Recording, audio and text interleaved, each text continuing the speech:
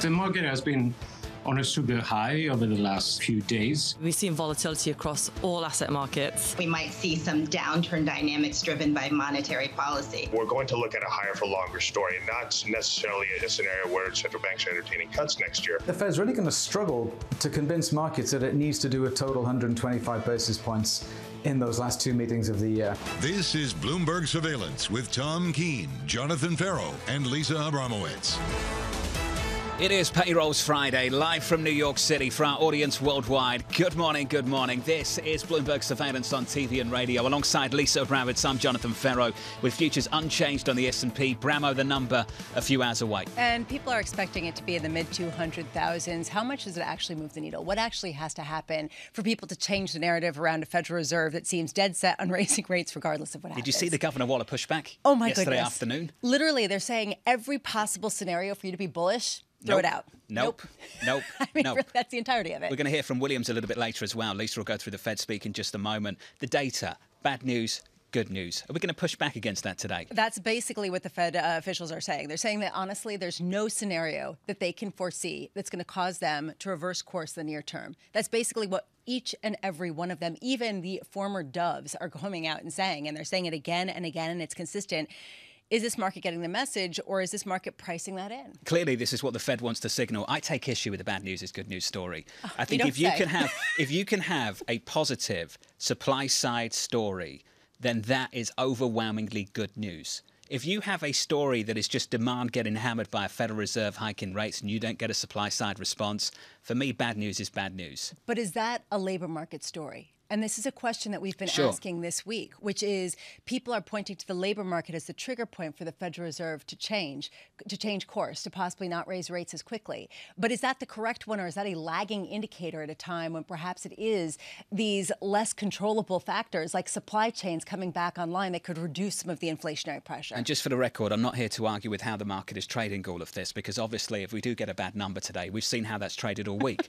The ISM, the orders component of the ISM, jobless claims, take your pick all through the week. It's been example after example of a market trading on bad news as if it's good news. Okay, I'm not going to let you get away with this. You come out and you're saying you're basically, I'm going to reject this bad news as good news. Good news can be good news. And then you're saying, but I'm not going to fight back because that's how the market's going to trade. So I understand that, and that's going to be the case. Give me a couple of seconds. Carry on. Tactically, I can understand how bad news brings the ultimate peak in a terminal rate down. If that happens, I can see why the equity market in the short term trades positively. Risk on. Got all of that. I just mean in the long term, if you have bad news after bad news, bad print after bad print, and you see a recession, and this Fed follows through in the way they're telling us, which essentially is no rate cuts in a recession, then I think that's problematic. That's questionable. I think that's more questionable than just saying, yeah, bad news is good news. They're going to back away. Bye, bye, bye. There's a nuance here that I think is really important that you're getting at, which is we're all tracking the labor market, but maybe it's the wrong indicator. And maybe we're going to see a shift in the Federal Reserve as they look to some of these year-over-year comparison numbers and how quickly the deceleration of inflation is. And maybe next week when we get CPI, that will be a key figure that might provide more insight than even the labor market. Once we get CPI, you can forget all the other data points. Exactly, that's my point. That's going to hijack the whole story. Exactly. Next week. Futures right now, unchanged on the S&P 500. TCAD would go nuts right now, wouldn't he? He'd be like, oh my God, R star, I can't even take it. We just Enough. Did it. Okay. Equities unchanged. In the equity market, we're going nowhere on the S&P 500. Up on the week by more than 4%. So a decent week so far. Yields look a little something like this, higher by a single basis point on a 10-year, 383.67. Euro dollar, just a little bit firmer. The kind of price action you'd associate with a Payrolls Friday morning, Lisa, we're going nowhere. Yeah, which basically people don't know bad news, bad news. They reject the premise, but they accept the market reaction. Anyway, 8:30 a.m. we get a sense of what the actual number is. September U.S. non-farm payrolls comes out. The high is from J.P. Morgan Asset Management's David Kelly, 389,000. The low, 199,000 from South Bay Research. Will it make a difference? If it comes in on the low end, will that actually be a tradable issue past today, past the first few hours? I don't know the answer to that. Did you see what Danny Berger said? Really tight range. I eyeballed the same thing. 190,000. Tightest range on high to low on the payrolls report in the guesses that we've seen since the pandemic started. What do you make of that? Are people getting more conviction, or they realize that they don't know, so they might as well go for a round number to The guesses used to be so wild from 100K all the way out to about 750. Used to be nuts. Yeah, so now I guess people see more stability, or perhaps they just don't want to be standout as they get it wrong. Also today, we're getting the U.S. administration to the response to the labor market report. I hear there's a press conference with Marty Walsh on your property on Bloomberg Television at 9:40 a.m. He'll come on. I'm excited for that. I think it'll be interesting to see how he dovetails a good report being somehow bad and how he addresses this. Also, President Biden will be discussing that. And today on the Daily Fed Show, we have, drumroll please, New York Fed President John Williams, Minneapolis Fed President Neil Kashkari, Atlanta Fed President Raphael Bostic. And John, to your point earlier, we have just talked consistently about how they have all been on the same page. They all keep talking about how they want to hike rates. They want to keep them at about 4.5% or even higher. And they're not going to budge, even in the face of pretty extreme weakness. Do you know my tweet of the morning? Tweet of the last 24 hours. We'll catch up with Bloomberg's AMH down in DC in about 10 minutes' time. This came from Deva Hazarika, and I hope that I've pronounced that right, out on Twitter. When the history books are written, will OPEC get the credit it deserves for legalizing marijuana in America? Don't you like that line?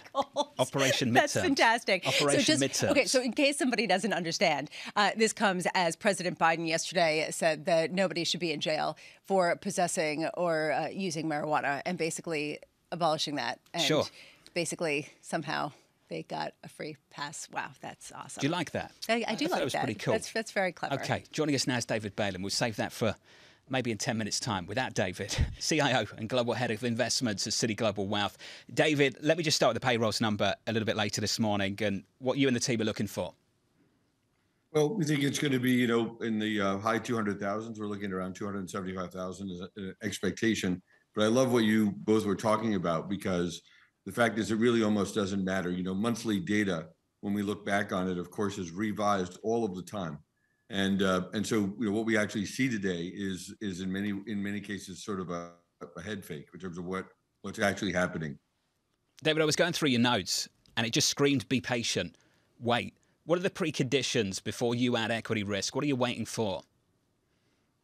Well, when we take a look at the history of the Fed and its ability to keep rates high, we typically see that, after a couple of months of actual unemployment, the Fed will bring rates down. So that's sort of the pivot point that's out in the future. But when it comes to thinking about what they're doing, right, they're raising rates extremely quickly in order to fight inflation, which is by definition a slow number to actually come down, because it's looked out over 12 months and it's looked at backwards. And so I think what we're looking on to take equity risk is a situation where we have the ability to see, right, what ultimately what earnings will be next year, right? And there's a huge variation as to what people expect earnings to come through at. And once we have a line of sight on earnings, and I think we have a line of sight on the fact that the Fed is or at near rates, we are going to be adding equity risk in a whole variety of places. And frankly, at that point, you'll have the ability to see the dollar peaking and lots of things that suggest we have much more risk in our portfolios. But right now, you've been talking about it. The fact is that the Fed is on a one-way freight train, and they're moving very quickly. So, David, it sounds like you're on hold, and I'm wondering how many of your colleagues are also kind of on hold and just sort of sitting on the sidelines and watching this drama of good news and bad news, and people kind of winding themselves up into a tizzy from a distance. Well, we're never on hold because clients are always invested in the market, and we don't want clients to market time. This past week, just as an example, we saw a 6% up day in Hong Kong. And those big days matter so much to portfolios, to equity investors, that they have to have equities in their portfolio, right, in order to make those profits over time. And so we don't want people to market time. What we've done is make our portfolios exceedingly defensive in terms of what we actually have them exposed to. So we're obviously dominantly in the United States. We're dominantly with shares that are dividend oriented, with places with extremely reliable earnings, regardless of what happens in the economy and things like that. And while it doesn't prevent the downside at all that we've seen, it does actually provide a cushion to it and allows you to be in the market as it turns. How defensive are long duration U.S. government bonds? They're pretty defensive, right? And I look back just 8 months ago, right, and I think to myself, those bonds were worthless in a portfolio when they had extremely low yield. But if you were to take a look at even a 10-year bond, and you take a look at the inflation expectations that are baked into TIPS, the long-term inflation expectations in the bond market today are 2.4, 2.5%. So, you can actually get positive carry right on those bonds if you've got a 10-year view. And so right now we're not recommending that our clients actually extend duration because they're being paid so handsomely, in the shorter part of the curve. But I think that actually is another good play that's coming ahead of us. The Fed is only able to keep their rates in place, right, for a period of 7 months near peak on average, going back over the last 40 years. So, all of the forward expectations on the curve suggest higher for longer. They're going to be able to keep it that way for much of next year. And the fact of the matter is that there's not a lot of history to suggest that. Once we have real data that indicates we are heading into a recession, and that probability has risen mightily over the last 3 months, I think the Fed will actually relent. David Balin of Citi Global Wealth. David, you are not the only one who believes that. Thank you, sir. Lisa, you've been saying this all week, haven't you? The difference between what the Fed speakers want to signal and what market participants think they'll actually do. Oh, my God. I absolutely love this discussion. I'm looking right now at the Fed funds projections, and there still is rate cuts priced in for next year, even though Fed officials they are coming out and they're saying we're not going to cut rates next year repeatedly. And Governor Waller, and yesterday, I think you're right to point this out, he basically said everyone worried about financial stability concerns. No. I'm not at all. It's not going to be a problem for us. Monetary policy should be focused on bringing down inflation. Period, full stop. Do you think the Bank of England muddied the waters, or actually do you think the Bank of England almost highlighted that by saying this was a financial stability decision? We'll do this with bond buying. The Monetary Policy Committee has to make a separate decision about bringing down inflation. The Bank of England arguably is a predecessor to what other banks are going to do. And this is what David Balin is talking about, that when it actually comes to the moment, they're going to have a hard time not responding to a financial stability issue that brings everything to a halt or causes a run on funds. And I think that's the reason why people still are baking in rate cuts, are still baking in a much more dovish Fed than their rhetoric might otherwise imply. Where does it leave QT? Well, I actually looked yesterday. Yeah. 4:30 p.m. It was the biggest monthly decline or weekly decline, I should say, in the balance sheet going back to September of 2021. It's finally happening. Coming up on this programme, the president holding a fundraiser in New York City just yesterday. We're trying to figure out what is Putin's off-ramp. Where does he get off? Where does he find a way out? Some strong language from the president. We'll pick up on that with Anne-Marie down in D.C. in just a moment. From New York, this is Bloomberg. Keeping you up to date with news from around the world with the first word, I'm Lisa Mateo. President Biden is worried that Vladimir Putin's threats to use tactical nuclear weapons are real and could lead to, quote, Armageddon. At a fundraiser in New York, the president said the U.S. is trying to figure out the Russian leader's off-ramp. Putin renewed his nuclear threats when he announced the annexation of territory in Ukraine. The Nobel Peace Prize has been awarded to human rights activists from Ukraine, Russia, and Belarus. They were cited for documenting war crimes, human rights abuses, and abuse of power. At the same time, the chair of the Nobel Committee criticized Vladimir Putin and the government in Belarus for suppressing activists. Investors and the Fed will be watching today's monthly U.S. jobs report very closely. It's forecast to show that employers added 255,000 jobs in September, and that would be the smallest number since a decline in late 2020. Still, it would be an indication that the labor market is strong. The report comes out at 8:30 New York time. It's a show of financial strength for Credit Suisse. After days of concern about the bank's solidity, the Swiss lender announced a cash debt buyback worth about $3 billion. Credit Suisse remains locked in turmoil just weeks away from the announcement of a major strategic review. The bank's shares have lost more than half their value this year. Global news 24 hours a day on air and on Bloomberg Quick Take, powered by more than 2,700 journalists and analysts in more than 120 countries. I'm Lisa Mateo. This is Bloomberg.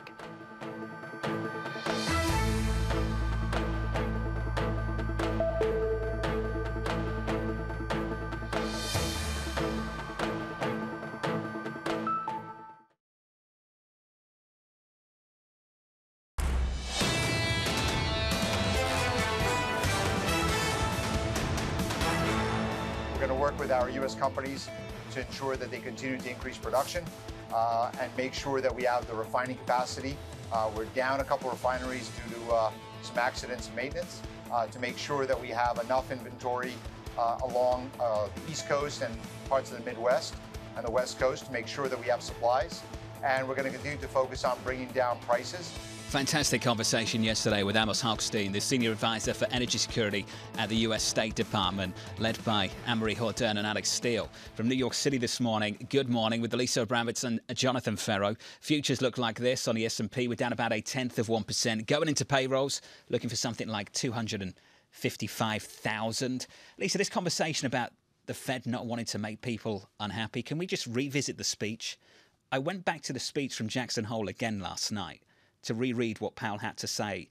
And this word pain, while higher interest rates, slower growth and softer labour market conditions will bring down inflation, they will also bring some pain to households and businesses. I would argue the goal is to make people upset, just not as upset as they would be if inflation continued, because he concluded those remarks by saying, these are the unfortunate costs of reducing inflation, but a failure to restore price stability would mean far greater pain. And Mary Daly, who is on the more dovish, or used to be on the more dovish camp, came out just as aggressively and really reiterated this, that every conversation she had was about inflation and what's that doing to your paycheck, not necessarily how tough it is to get a job, because right now it's not. We'll get the White House response to this a little bit later. We need to pick up on the comments from the President of the United States in the last 12 hours or so.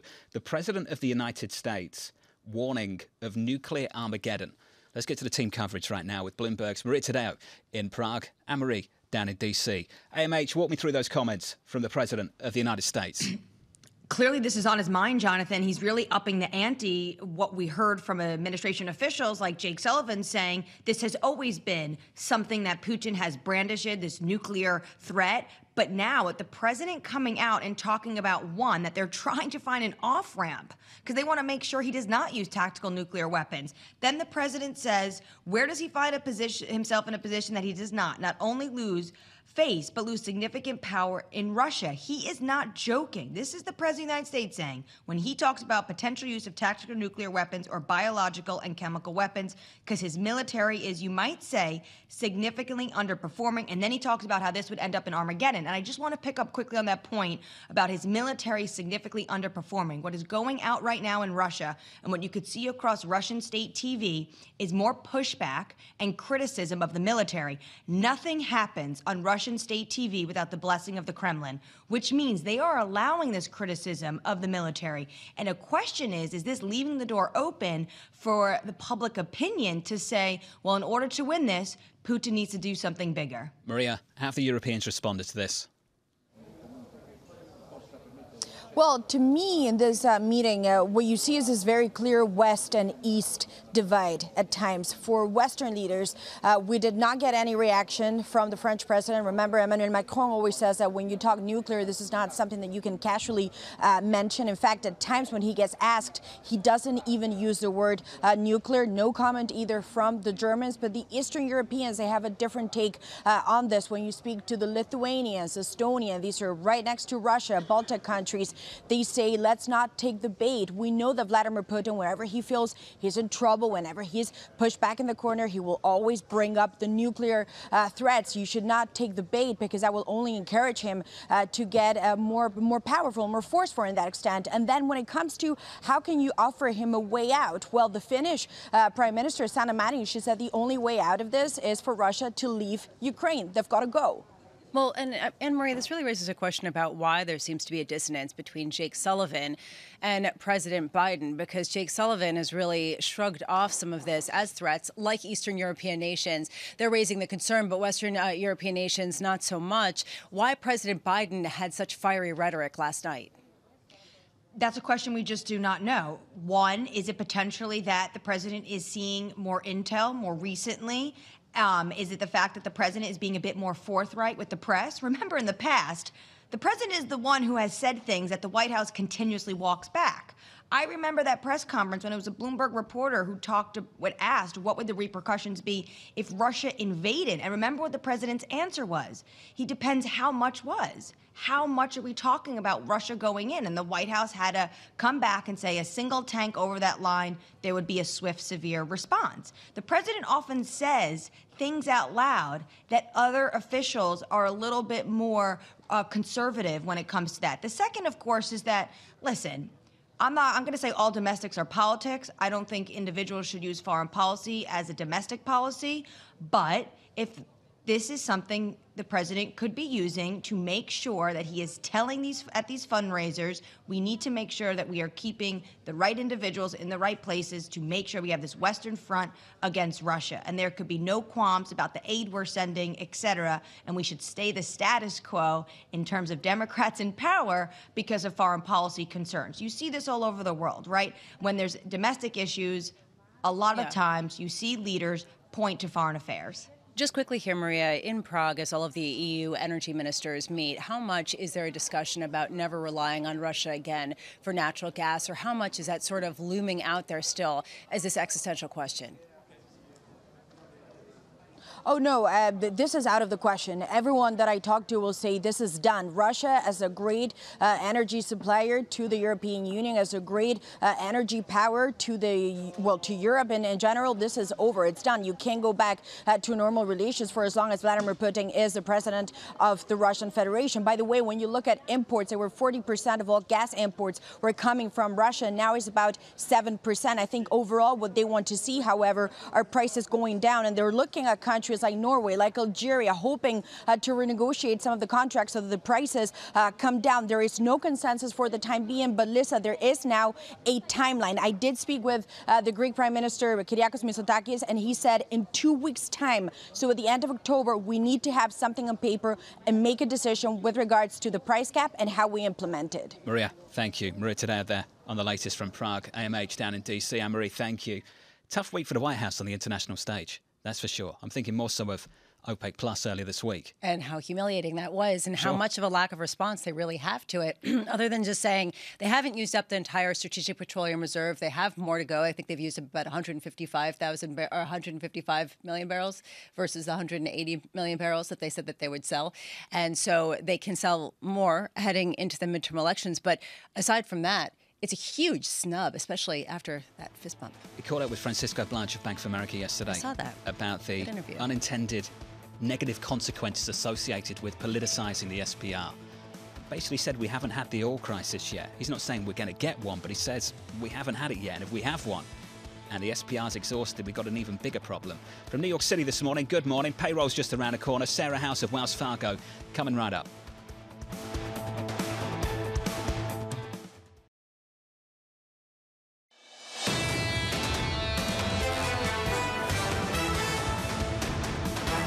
Live from New York City. Good morning to you on this Payrolls Friday. The median estimate in the Bloomberg survey, 255,000. The price action going into that number 2 hours away looks a little something like this on the S&P.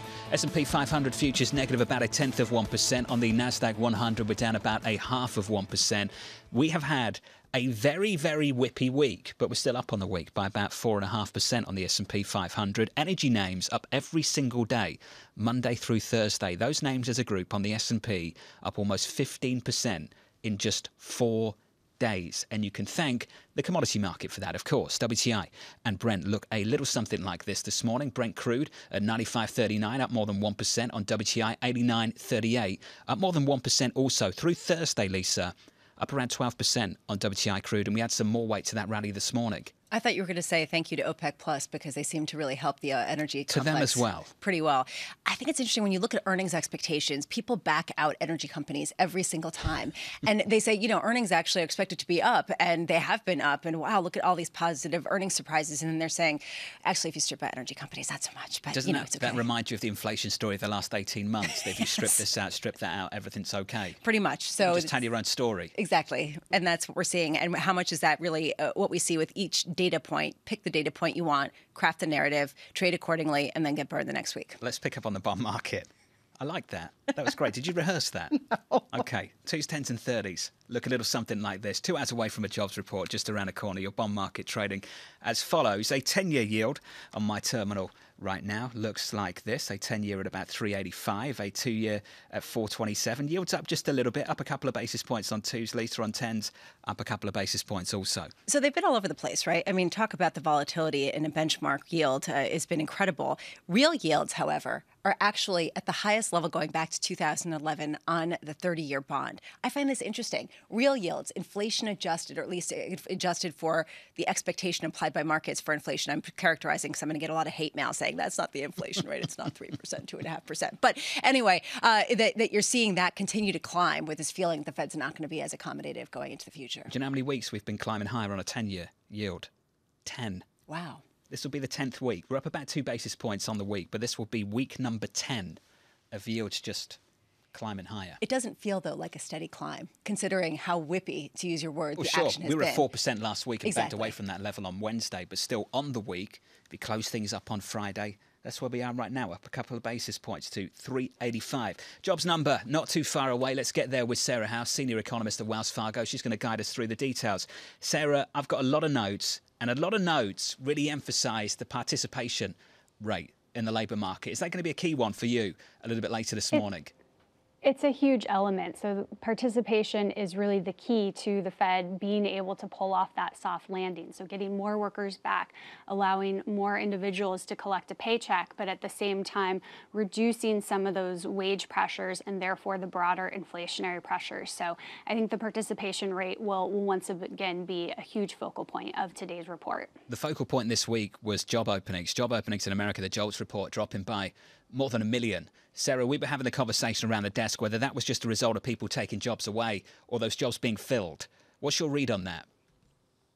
So I think it's probably a combination, but I'd lean perhaps more towards some of those jobs being taken away if you look at the direction of what we've seen in other signals of labor demand. So for example, things like hiring plans from the NFIB, that's been trending lower since the start of the year. We see even consumers' own perceptions of job availability measured by the labor differential from the Conference Board come down. So I think directionally it's a sign that labor demand is weakening, but to the extent you do have more people coming back into the labor force, I think that could still help us put up some pretty decent jobs numbers in terms of that net gain in payrolls here over the next couple of months. How important are hourly earnings when you take a look at the wage inflation, the wage spiral, the stickiness that the Fed is concerned about, but is also necessary, or enough is necessary, to keep the economy from completely tanking? Right, so we need to see average hourly earnings growth slow if we're going to be consistent with 2% inflation over time, unless we get a massive surge in productivity, which based on the latest data, even if you smooth through some of the volatility, we're just not seeing. And so I think while it does suggest that households are in for a pretty tough environment here, where it's likely that average hourly earnings will still continue to trail inflation here in the near term, it's unfortunately necessary and part of bringing down inflation, restoring that price stability side of the Fed's mandate. Sarah, we were just talking about the pain, and John was referencing the Jackson Hole speech and how Jay Powell was talking about how there was pain required to get inflation down. We have heard from some people saying, well, the Fed doesn't really want too much pain. They don't want people to lose their jobs. It becomes politically fraught. What is the appropriate amount of pain? And this is such a painful way to ask this question, to use the same word over and over again. What's the appropriate amount to achieve what the Fed is looking for? So I don't think we or the Fed knows at this point. And so I think there is still an element of inflation that has been caused by just the distortions of the pandemic. So even though transitory has become unfashionable and kind of a dirty word, I think there is still some distortions that can be worked out, which could help the Fed. But I think it goes back to your previous question on wages and how there's still so much inflationary pressure coming out of the labor market that we can get some help on things like used autos, car prices, goods prices more generally to bring inflation down. But with wages still running close to 5% annualized, you will need to see some weakness in the labor market to get inflation back down to 2% for the long haul. There has been a bigger conversation over the last week, primarily because of the developments in the UK, that this Fed could back off on financial stability concerns and that we would hit those financial stability concerns before ultimately they'd be able to achieve the set of conditions they want to see to bring inflation back towards target. Governor Wallace said this yesterday. Along with the improved regulatory framework, I believe we have the tools in place to address any financial stability concerns and should not be looking to monetary policy for this purpose. The focus of monetary policy needs to be fighting inflation. Sarah, are you on the same side as that? Do you believe that's what the Fed will ultimately do? Allow the regulators to take care of financial stability and let monetary policy have the exclusive goal of bringing inflation back down? So I think policymakers will still put first and foremost the Fed funds rate and the goal of bringing down inflation as will remain their focal point. But I think when we look at the financial stability concerns aspect of that, I think we really need to see a lot more break and a lot more go wrong before the Fed begins to encompass that in their policy setting goals. So I think if you did see enough turmoil and enough weakness, then that could filter into the outlook for the broader economy when we think about household wealth, businesses, hiring and investment intentions if they see so much volatility in markets. But I think for now, the Fed's going to remain just focused on inflation and not deal with the financial stability side of things until they really, really have to. When it comes to the United Kingdom, with financial stability, we were talking about the gilts market. We were talking about bonds and currency. In the United States, there's more discussion around the housing market and whether there could actually be some issue with financial stability there, not because there's leverage akin to what we saw in the lead up to the financial crisis in 2008, but simply from the household wealth standpoint. And this question of how sustainable are mortgage rates near 7%. What's your view on how the Fed is looking at that other than, great, maybe it'll get the price down? So I think ultimately, you're still seeing households in very strong financial position. There is probably some more weakness to come out of housing and home prices, but that has been one of the frothier parts of the market, of the broader economy, and therefore contributing to that inflation perspective. And so this was really a segment that the Fed was calling out early on as an area of concern. And so I think more of that just reflects some of that correction that we're seeing. And I think, it's something that the Fed is ultimately looking at, but it's just a piece of the puzzle when they're thinking about the broader outlook and what it's going to take to bring inflation down. Sarah, just final question. We went through the estimates this morning in the Bloomberg survey. 255 is the median. But all the estimates, the range is really compressed this month. Sarah, does anything explain that? Through the pandemic and over the last 2 years, you've seen these massive ranges from economists, the low being maybe 100, the high being maybe 600,000-700,000. What do you think explains the tightening up of estimates on Wall Street? Well, I think part of it has to do with the fact that we are getting further into this cycle, and the pandemic did throw a lot of distortions around the labor market, from everything from to what extent supply comes back to some of the seasonal factors. And so I think as the cycle matures and that we're seeing those estimates get compressed as, presumably there's less one way or the other, but it's payrolls. You never fully know. So we'll see what happens here in a few hours. Sarah, thank you, as always. Wells Fargo Bank looking for 275,000. Sarah House there. The Bank of England's Dave Ramsden speaking at the moment. A range of headlines, and I'm going to pick up one because we were talking about financial instability there. Bank of England bond purchases designed to buy time. Yeah. Buy time for who? Yeah, that's a good question. Is it buy time for the Truss administration or buy time for the central bank to understand the inflation that they're looking at and how much they're going to have to hike rates? What I find interesting is that they actually didn't buy bonds for several days in a row. The Bank of England refrained from buying bonds both on Tuesday and on Wednesday. And in those days, yields surged. You saw a complete reversal. Bonds sold off. And so you wonder how much October 14th really is a pivotal moment, even though they say, well, we haven't used all of our firepower. It's just their presence in the market, a huge stabilizer that perhaps people are underappreciating. The 30 years up 53 basis points this week in the gilt market. It's quite a move. And this is going to cause a lot of problems for a lot of households. And so how do you deal with that if you're a central bank trying to fight inflation? But also, where does the stability come into play? But do you think not being massively active is them drawing a distinction between addressing a bond market that was raising financial stability concerns and not doing yield curve control? Isn't that the effort here? It's a very narrow distinction. And you're still hearing concerns about the LDI portfolios, about some of these pension funds and what they're doing with the gilts. So this hasn't gone away. Where does financial stability begin, and where does just normal functioning leave off? I like getting the feedback on the terminal because everyone else with a Bloomberg is smarter than I am. And me. So I said buy time for who, and someone messaged me immediately and said buy time for the LDI schemes. That need to reposition, which ultimately is the story, right? And that's clearly they haven't fully repositioned quite yet. From New York City this morning, payroll's just around the corner, 7:30 a.m. Eastern Time. So not too long from now, we're going to catch up with Ellen Zentner of Morgan Stanley. Looking forward to that. From New York, this is Bloomberg.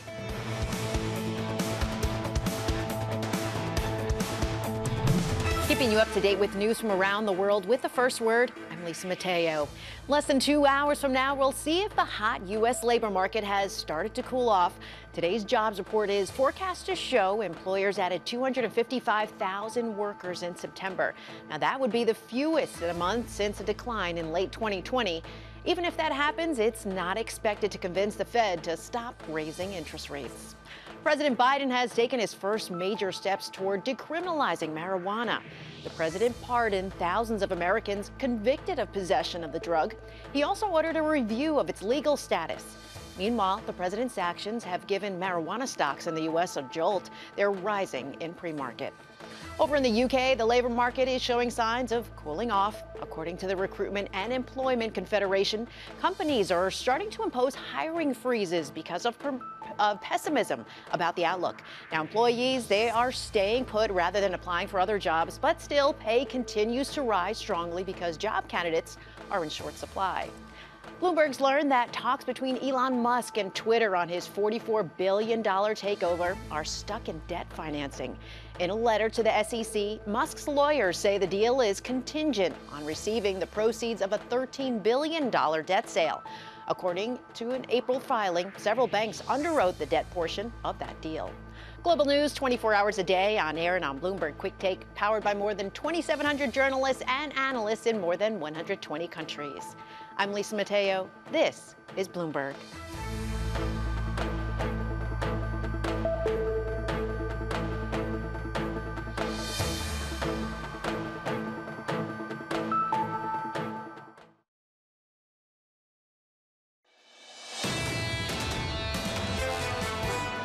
We just now need to stay the course. We said we're going to do this. We need to follow through and validate the expectations that we set in markets. Until I see some evidence that underlying inflation has solidly peaked and is hopefully headed back down, I'm not ready to declare a pause. I think we're quite a ways away from a pause. Neil Kashkari, the Minneapolis Fed president, making his message loud and clear repeatedly yesterday. I think he spoke twice, didn't he, Lisa? Yes, I think so. OK, I think we'll hear from him again before the next Fed decision, no doubt. Like from New York City this morning. Good morning. Payroll's just around the corner. 255 is the median estimate. Jefferies at 350, a whole bunch of banks at 300K, then another group at around 250,000. Goldman Sachs down at the bottom, down near the bottom at 200,000. Yields are higher by about a basis point, 383.88. Equities going nowhere. On the S&P 500, Lisa, pretty much dead flat, unchanged on everything with the exception of crude, and we've had a big rally through the last 4 or 5 days. People don't understand just what the decline in demand actually is going to be versus the decline in production. And I think that's a big question mark versus some response from the White House. I mean, this sort of sea of uncertainty is the reason why David Balin, not just in the crude market, but just more broadly, there's not a lot of conviction out there. What do you think the next giveaway from the White House will be if this is a bad jobs report? Seems, OPEC Plus doesn't go well, and then they come out with a big announcement on legalizing marijuana. This is for you. You can elaborate. What do you think? I'm not going to tell you what I think. That's for Anne-Marie. She's going to join us a little bit later. Anna Wong joins us now. What's next? Chief US economist for Bloomberg. Anna, fantastic to have you with us in studio. Bloomberg Economics has a really big call for next year. You think Fed funds is going to go to about 5. I think that's about something like 40 basis points above market pricing right now. What separates you from everyone else? Why do you think we can achieve that 5% Fed funds rate?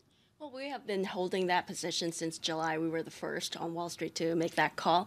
And the reason why was because we perceived a change in the reaction function of the Federal Reserve that I suspect that their the U star is higher than 4%. So the U star is the NAIRU, basically. And I, based on the dot plot, I see that it's actually They think that it's about 4.4% right now. And I still think that that's a pretty optimistic assumption based on job matching data and how difficult it is to hire based on, what we heard from surveys. It just sounds like the U star is more likely to be in the range of 4.5 to 5%, which would mean that if you plug that number into any standard policy reaction function, that would imply a Fed funds rate 5 or higher, actually. The pushback we get, and I'm sure it's the pushback you get too, is that's unachievable. You will find out you're going to experience financial stability concerns long before you get there. How do you answer that one? Yeah, so as Governor Waller said very clearly, monetary policy tools are not designed for financial stability management. So the Fed has put out lots of report on that. The more appropriate tools is actually macroprudential and microprudential policies, such as, tightening the bank capital regulations. And monetary policy really is designed for stabilizing macroeconomic outcome. And to think that they would lower interest rate or just pause to preempt a financial risk that they're not sure will happen at the expense of perhaps higher inflation, to them, it's a very costly bet. So that said, there are probably a number of studies being done by the Federal Reserve and by a number of others about how high rates could go before it does present a problem to the trillions of dollars of debt that have been issued during a time of incredibly low interest rates. Do you have some estimate of where things get a little problematic, considering the debt profile and the interest rates that people have currently, and where they would have to refinance at?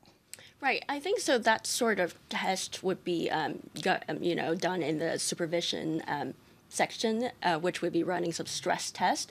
But I don't think that's a primary concern for the FOMC committee, just because, to be frank, raising rates to this level will break some things. There will be an increase in defaults. I mean, in 1994, Mexico went into default because of the Fed's raising rates. That will happen, and but their eyes are laser focused on inflation. How is this time different than in previous decades? Because the fiscal response is not possible in the same way that it has been in the past. Right. There is the inability to borrow at the cheap rates that people have gotten accustomed to, and we're already seeing that pushback in Europe. We're already seeing that pushback in England.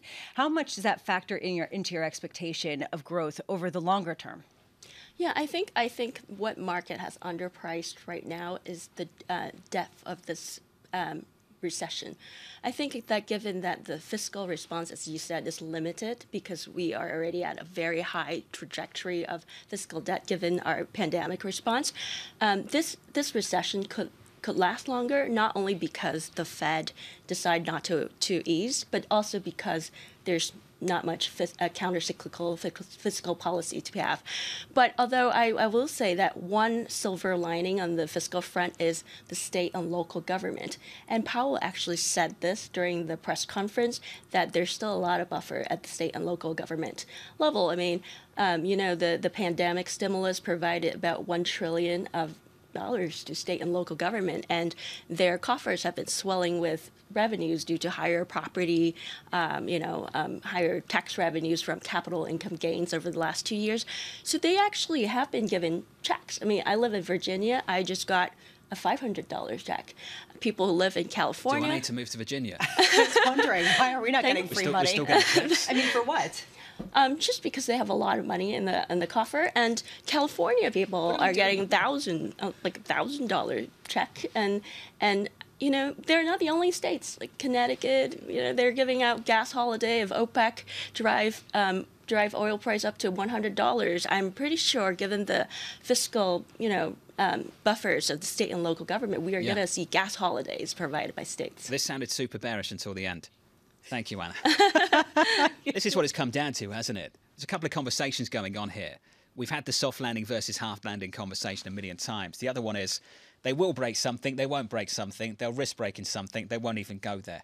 And that separates the bulls and the bears right now in this equity market too. And what Anna is saying is that inflation is very real. The potential for breaking something isn't real enough to really scare them away from doing this. And that's what's being reiterated from Fed official after Fed official. So at what point does the market understand that and reprice accordingly, right? So when does the next question go to the Mike Wilson issue of what should it look like if you discount any potential for removing some of the hawkishness simply because of the possibility of something breaking? And number one difficulty, Anna touched on it, where does the counter-cyclical circuit breaker come from for the equity market bulls in a way that we saw it play out in the pandemic and pretty much every other crisis over the last several decades? Where does it come from? We just heard from state and local governments giving you a $500 check and giving you, a $1,000 gas holiday. I mean, how much is this really going to be the future until it runs out? Doesn't that make you more concerned about inflation? Completely. And not less? Well, I mean, this shows the whole issue with the United Kingdom and their plan. Counter to what the central bank wants to achieve. Right, that basically the UK coming out with a plan to cap energy costs with no discussion of capping demand. This becomes the problem. That's the politics, right? That's the politics. And that's why policy at the moment in a lot of places is increasingly in conflict. Prem Isra's going to join us shortly from TD. Looking forward to that. Just an absolutely brilliant call from her earlier this year on yield curve inversion. Your yields right now up 2 basis points on a 10-year, 384.49. Your jobs report just around the corner on Payrolls Friday. This is Bloomberg.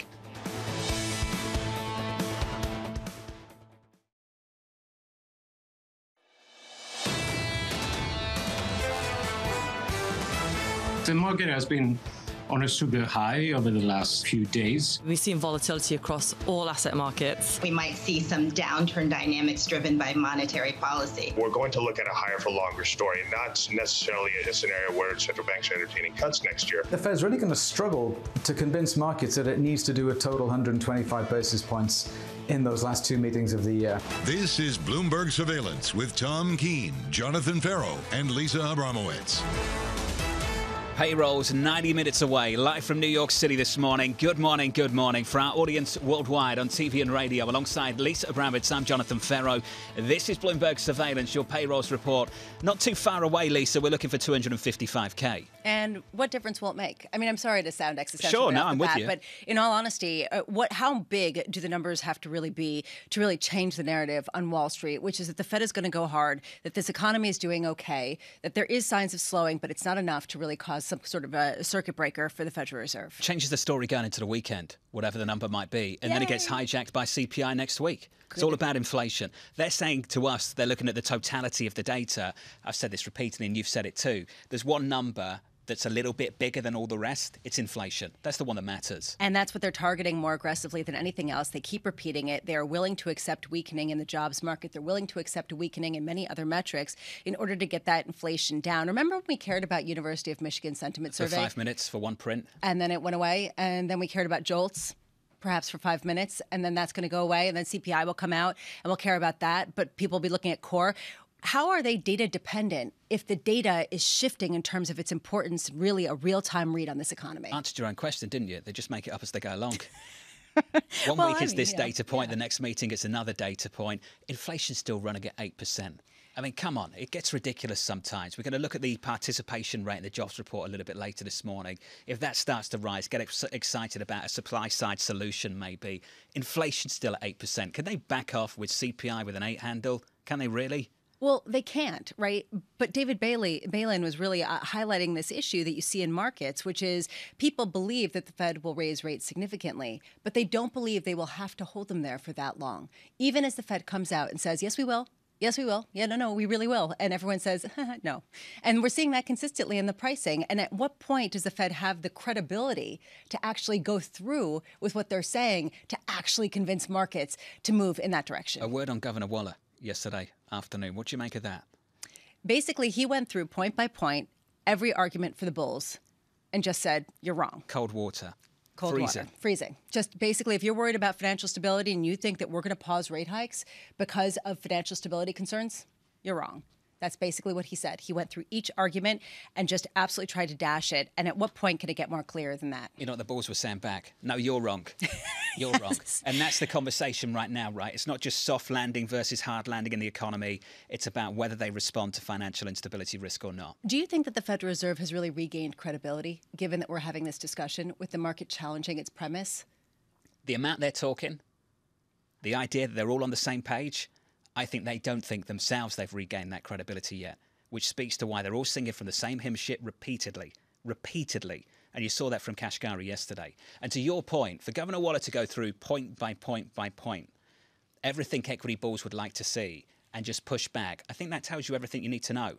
They're listening to markets and they're saying, you guys are wrong. We have conviction. We're on the same page. And I think you said it really well, which is the fact that they're all speaking and speaking twice a day, 3 times a day to say the same thing, to go through each point that's being talked about in markets says quite a bit. You know what the bulls and bears all agree on? They just want that to stop. I think you're right about that. They really do. Here's the price action this Friday morning. Good morning to you. We shape up as follows in the equity market going into payrolls. Looking for something in and around 255K according to our survey. That's the median estimate so far. Futures unchanged on the S&P. Yields up just a little bit, up by a couple of basis points. 384.49 on a US 10-year. And euro dollar not doing much at 97.97. I tell you something that's done a lot this week. It's crude up another 1 percentage point. WTI, Lisa, 89.37. What a muddle there. I just want to offer you this. Chris Webb on Twitter says that we still do care about University of Michigan sentiment because of the vibes. So there are some people who still care. 8:30 a.m. We get the September U.S. non-farm payrolls report. The high number from J.P. Morgan Asset Management's David Kelly, 389,000. The low of 199,000. How much will it actually make a difference at a time when average hourly earnings are still rising at an estimated 5% year over year, marginally much more in certain areas. And frankly, as every single Fed official comes out and says, you know what, we are going to continue raising rates. Even if something breaks, we will hold them there. Today, we also hear from the administration on what the response is to the labor market report. Labor Secretary Marty Walsh on with our very own Jonathan Ferro on Bloomberg Television at 9:40 a.m. And President Biden speaking later in the day. How do they spin this, right? I mean, how do they talk about a good labor market as a positive thing when you have a Federal Reserve pushing back and saying, actually, this is a problem based on where we need inflation to be, and we cannot have a stable labor market given that inflation is above 8 or 9%. And we'll get the spin because we do have a daily Fed show, and that Fed show today consists of New York Fed President John Williams, Minneapolis Fed President Neil Kashkari, again, Atlanta Fed President Raphael Bostic, again. How many times do they have to come out, John, and really just reiterate, we're going to stay the course. And if you guys are pushing back, that's going to be on you when you get, basically your face ripped off. What are the vibes? What does that mean? The vibes. How are you feeling? How are you feeling? How are you feeling today? Like the vibes of the economy. Yeah. Like just, okay. How's it going? That's very sensitive, isn't it? Anytime. Feelings. Yeah. Feelings. Tom would sing that. I have no doubt. I was having my head. What does he sings a song about feelings. Yeah. Anyway, I don't know what that is. Yeah. All right. Priya Misra joins us now to talk about the vibes of the bond market.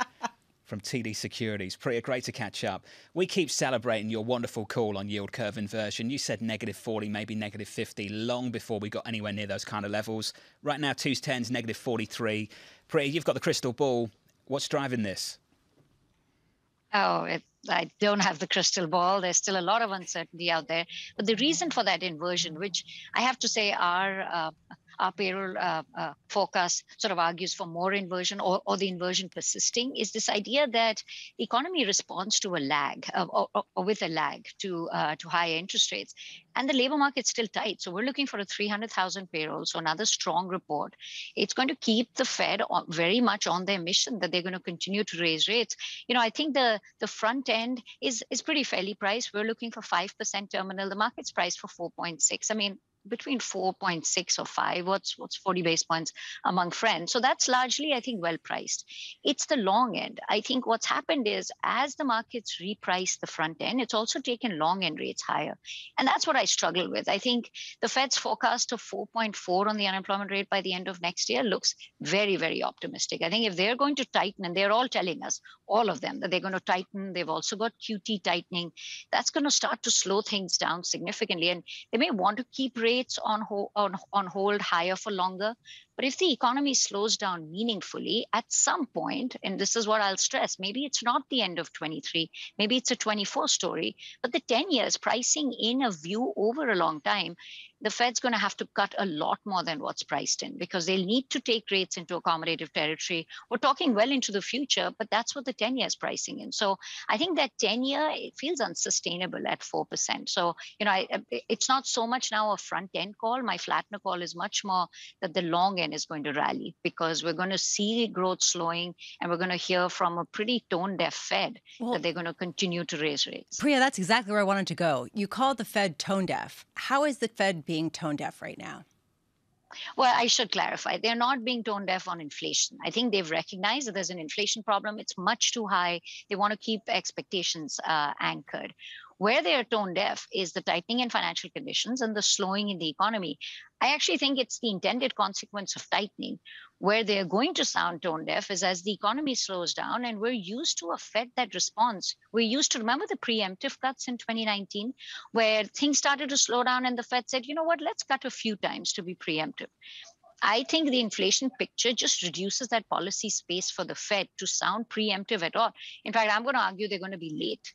They're going to want the data to tell them to start to cut, and the data is going to slow down slowly because a lot of the data that they're looking at, CPI, labor market, these are highly lagging indicators. So by the time they slow down, we'll be well into a recession, which is why I think they'll have to cut more. But they are going to be tone deaf to slowing in the economy, which the equity market's going to keep tantruming about. You said something that I really want to pick up on about the 10-year Treasury yield going much lower in the future, and people are discounting how much the Fed's going to have to lower rates when we do get that kind of downturn. What seems fair value? How do you push back against people who say we are entering a higher inflationary regime with a Fed that cannot afford to be as accommodative as it was over the past few decades? Sure. So I would separate that 10-year into real rates and inflation expectations. Now, if you believe, and we're sort of in that camp, that inflation will come down. There's base effects next year. Commodity prices are already lower, notwithstanding what OPEC did.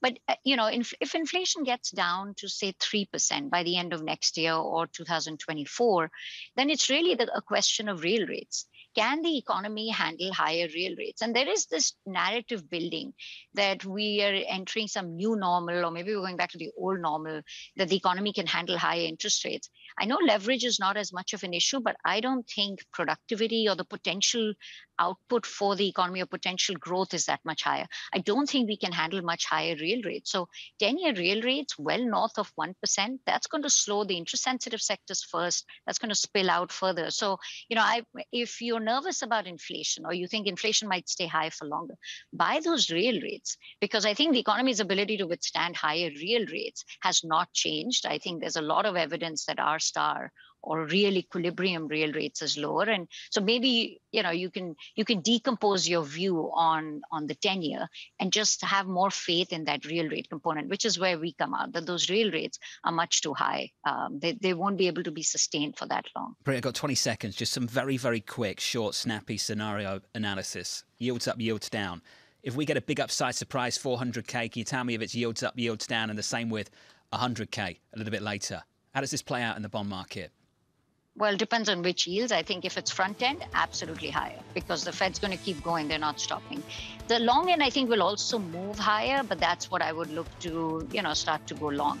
100K, I think, it should be lower rates, but further out the curve, because the Fed's telling you that 100K is not going to deter them from going 125 this year in terms of hikes or continuing hikes next year. So I think it's which part of the curve, but 100K is certainly bullish for that long end. And really, I would say equities is negative in either scenario, because it's either you have a hawkish Fed or a slowing economy. It sounds like you're buying tens in either scenario too, ultimately. Priya, wonderful to catch up. Thank you. Priya Misra of TD.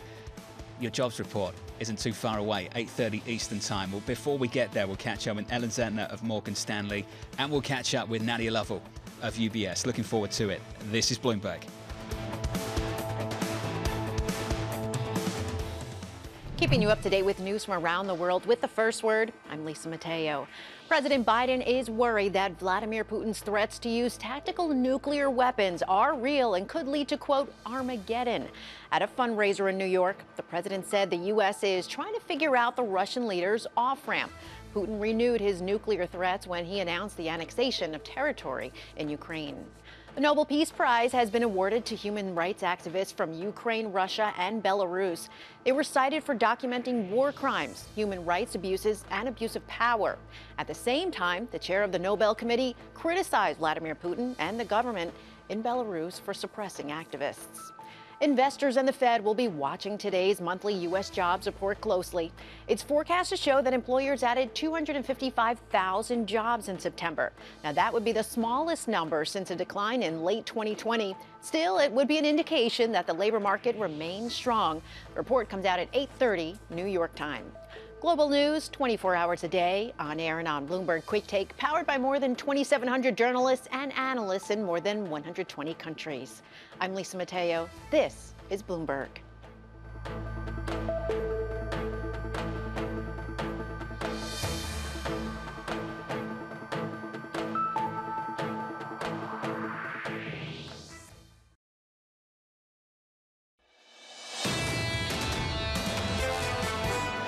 We look to me, according to our reports, headed for 4.5 to 4.75% by sometime next year, which, given how fast we've been raising interest rates, is likely to be the springtime.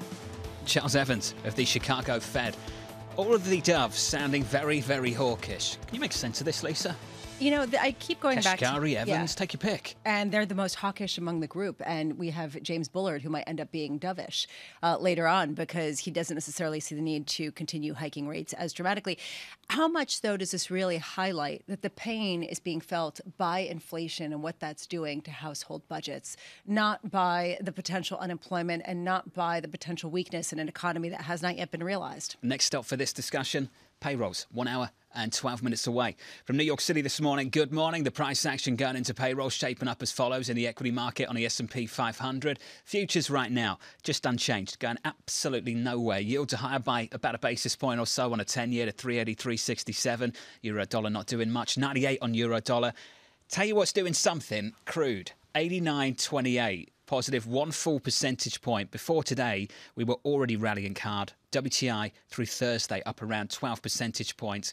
What did we call the SPR yesterday? The Strategic Midterm Reserve? Yeah, and we got a little bit of pushback. I got a little bit of pushback. Did you? People, yeah, people saying that this is an appropriate use because it's helping to support the financial stability of a nation that's going through a volatile time. And okay. I can see the skepticism in your furrowed brow. And I do wonder whether that is echoed by other people or whether they don't care. Is this a skeptical face? No, just like when you're going like this. Come yeah, on. Come on. So I asked Francisco Blanch of Bank of America about this, about the unintended negative consequences that come from the politicization of SPR. Take a listen to this. We have had no oil crisis yet. And the key word here is yet. If you lose your ability to temper price appreciation because there's an actual physical disruption of molecules in crude oil, you're going to wish you had those barrels in store. That's, I think, a big problem releasing the SPR right now. Team coverage starts right now with Maria Tadeo in Prague and Anne-Marie Hordern in Washington, D.C. AMH's day 2 of OPEC Plus fallout. What's the latest? The latest is that, Jonathan, what you're hearing on Capitol Hill is more of this idea, at least from lawmakers, even though they're back campaigning for the midterms. What they are talking about is Saudi Arabia, and they're talking about NOPEC, this idea and this legislation that for really 20 years has kicked around, but no president would really ever sign this, right? Because the repercussions. And this would basically give the Justice Department the leeway to go out and sue some of these countries a part of OPEC. Now, right now, even though this is potentially just an idea, you have Senator Chuck Grassley saying that he wants to put it as an amendment to the defense spending bill. His inbox yesterday, what I got from him, was my bipartisan NOPEC Act would crack down on these tactics by the foreign oil cartel. And what's interesting is I asked Amos Hochstein, Biden's top energy advisor, about this. That statement from Jake Sullivan and Brian Deese, was this a nod to NOPEC? And he said, I'll let you read the tea leaves. So the administration is definitely sending a warning shot. And we should say that even just the mention of NOPEC, this would give some Gulf officials nightmares. Although they're kind of pushing back. And Maria, I'd love you to weigh in on this. We heard from them that the oil price caps for Russia that Europe is currently talking about was part of the reason for their wanting to cut production because of the extra insecurity, the extra uncertainty introduced by this. Do you understand what these price caps are and how they're factoring into this political decision? Well, I think a lot of people are still trying to understand exactly how the... Oh, go for it, Maria. Take it up. Go for it, Anne-Marie. All right, well, I'll quickly say my thoughts on the price cap, and I'll hand it over to Maria, because obviously this is a huge issue for Europe. U.S. officials want this to happen, but it's the Europeans that are really going to have to be the ones to implement it, because they're the ones that have sanctioned that Russian oil, and also it's the Greeks and the Cypriots who really have the transactions for this in terms of the shipbuildings. But from the OPEC side, what they don't like, a lot of producers, is the fact that they think this would set a very bad precedent. The fact that the United States could decide what a producer is selling their oil at. Maria, what's your view? Well, I would say it's day 2 of a summit. It is 1:30 by my standards. In 30 minutes, it's time to break up for lunch. And European leaders are still locked up in a room trying to figure out what they want to do with energy prices. Now, to me, what is striking is that I've heard nothing here. This is not a conversation, the oil at all. And again, this goes back to the fundamental issue. This is something that is incredibly political. It's domestic agenda in the U.S. But when you look at the domestic agenda for the Europeans, their focus at this point, I would say almost exclusively is on gas. They're still debating this price cap. Again, I can tell you there's 5 different options on the table. That is part of the problem. They can't agree on a solution because they still haven't figured out which of the options could actually fly. The other thing today that is being debated, and this is potentially new, is the European Union saying perhaps we should revisit some of the tactics that we used in the pandemic. That means that we buy gas as one single unit. So you don't have European countries that essentially go out on the market and outbid each other. Now, this was something that the French president floated. He said perhaps it could be a good idea. Now we buy not as individuals, but as the EU. The question is, however, who decides who gets what? And if you're Germany, what you care about is having a lot of reserves this winter. The two of you, so polite to each other. Maria Tadeo in Prague, AMH down in DC. You see that? Just refuse to step on each other. Well, yeah, some it's people... Bloomberg surveillance. Yeah, I was about to say. It's the home of cutting people off. Yeah, I was going to say, when do we get to another level? But this is one reason why, too, some of the Zoom communication and the delays were really problematic during the pandemic. I will just say, because you start talking and then it's like this awkward, well, do you let the other person go? I get it. Come on, wasn't this like one of the big sort of I banes hated of doing pandemic? TV from home and radio from Oh, home. it was brutal, right? Drive me insane. So I give them credit because it's not as easy. There were moments where everything would go silent and I had no idea if we were in commercial break or not. So I would just stare down the barrel of the camera and talk for 5 minutes on my own. My children would be eating breakfast on the couch, right, and they would be really quiet, but they would, be kind of creeping over to the sink, and I'd just be like, "Oh, come on, monetary policy." Let's not reminisce about that time. All right, payroll's an hour away. We're looking for 255k. Throughout the whole pandemic in the last couple of years, the range has been so wide, and all of a sudden, it's really, really tight. And I wonder what that tells you. I mean, honestly, maybe it's that nobody really wants to take a real big, wild guess. Maybe it's just because things are chugging along. And when do we hit that precipice where we see a real shift that really changes the discussion, where we start to care a little bit more about jobs report? Because it is important, but it's not really going to move the needle today. Which one's the high? JP Morgan Asset Management. Yep, David Kelly. 389. Goldman near the low at about 200k. The jobs number, 60 minutes away. We'll catch up with Alan Zentner and Morgan Stanley as well in just a moment. Looking forward to that. In studio here in New York, live from New York, this is Bloomberg.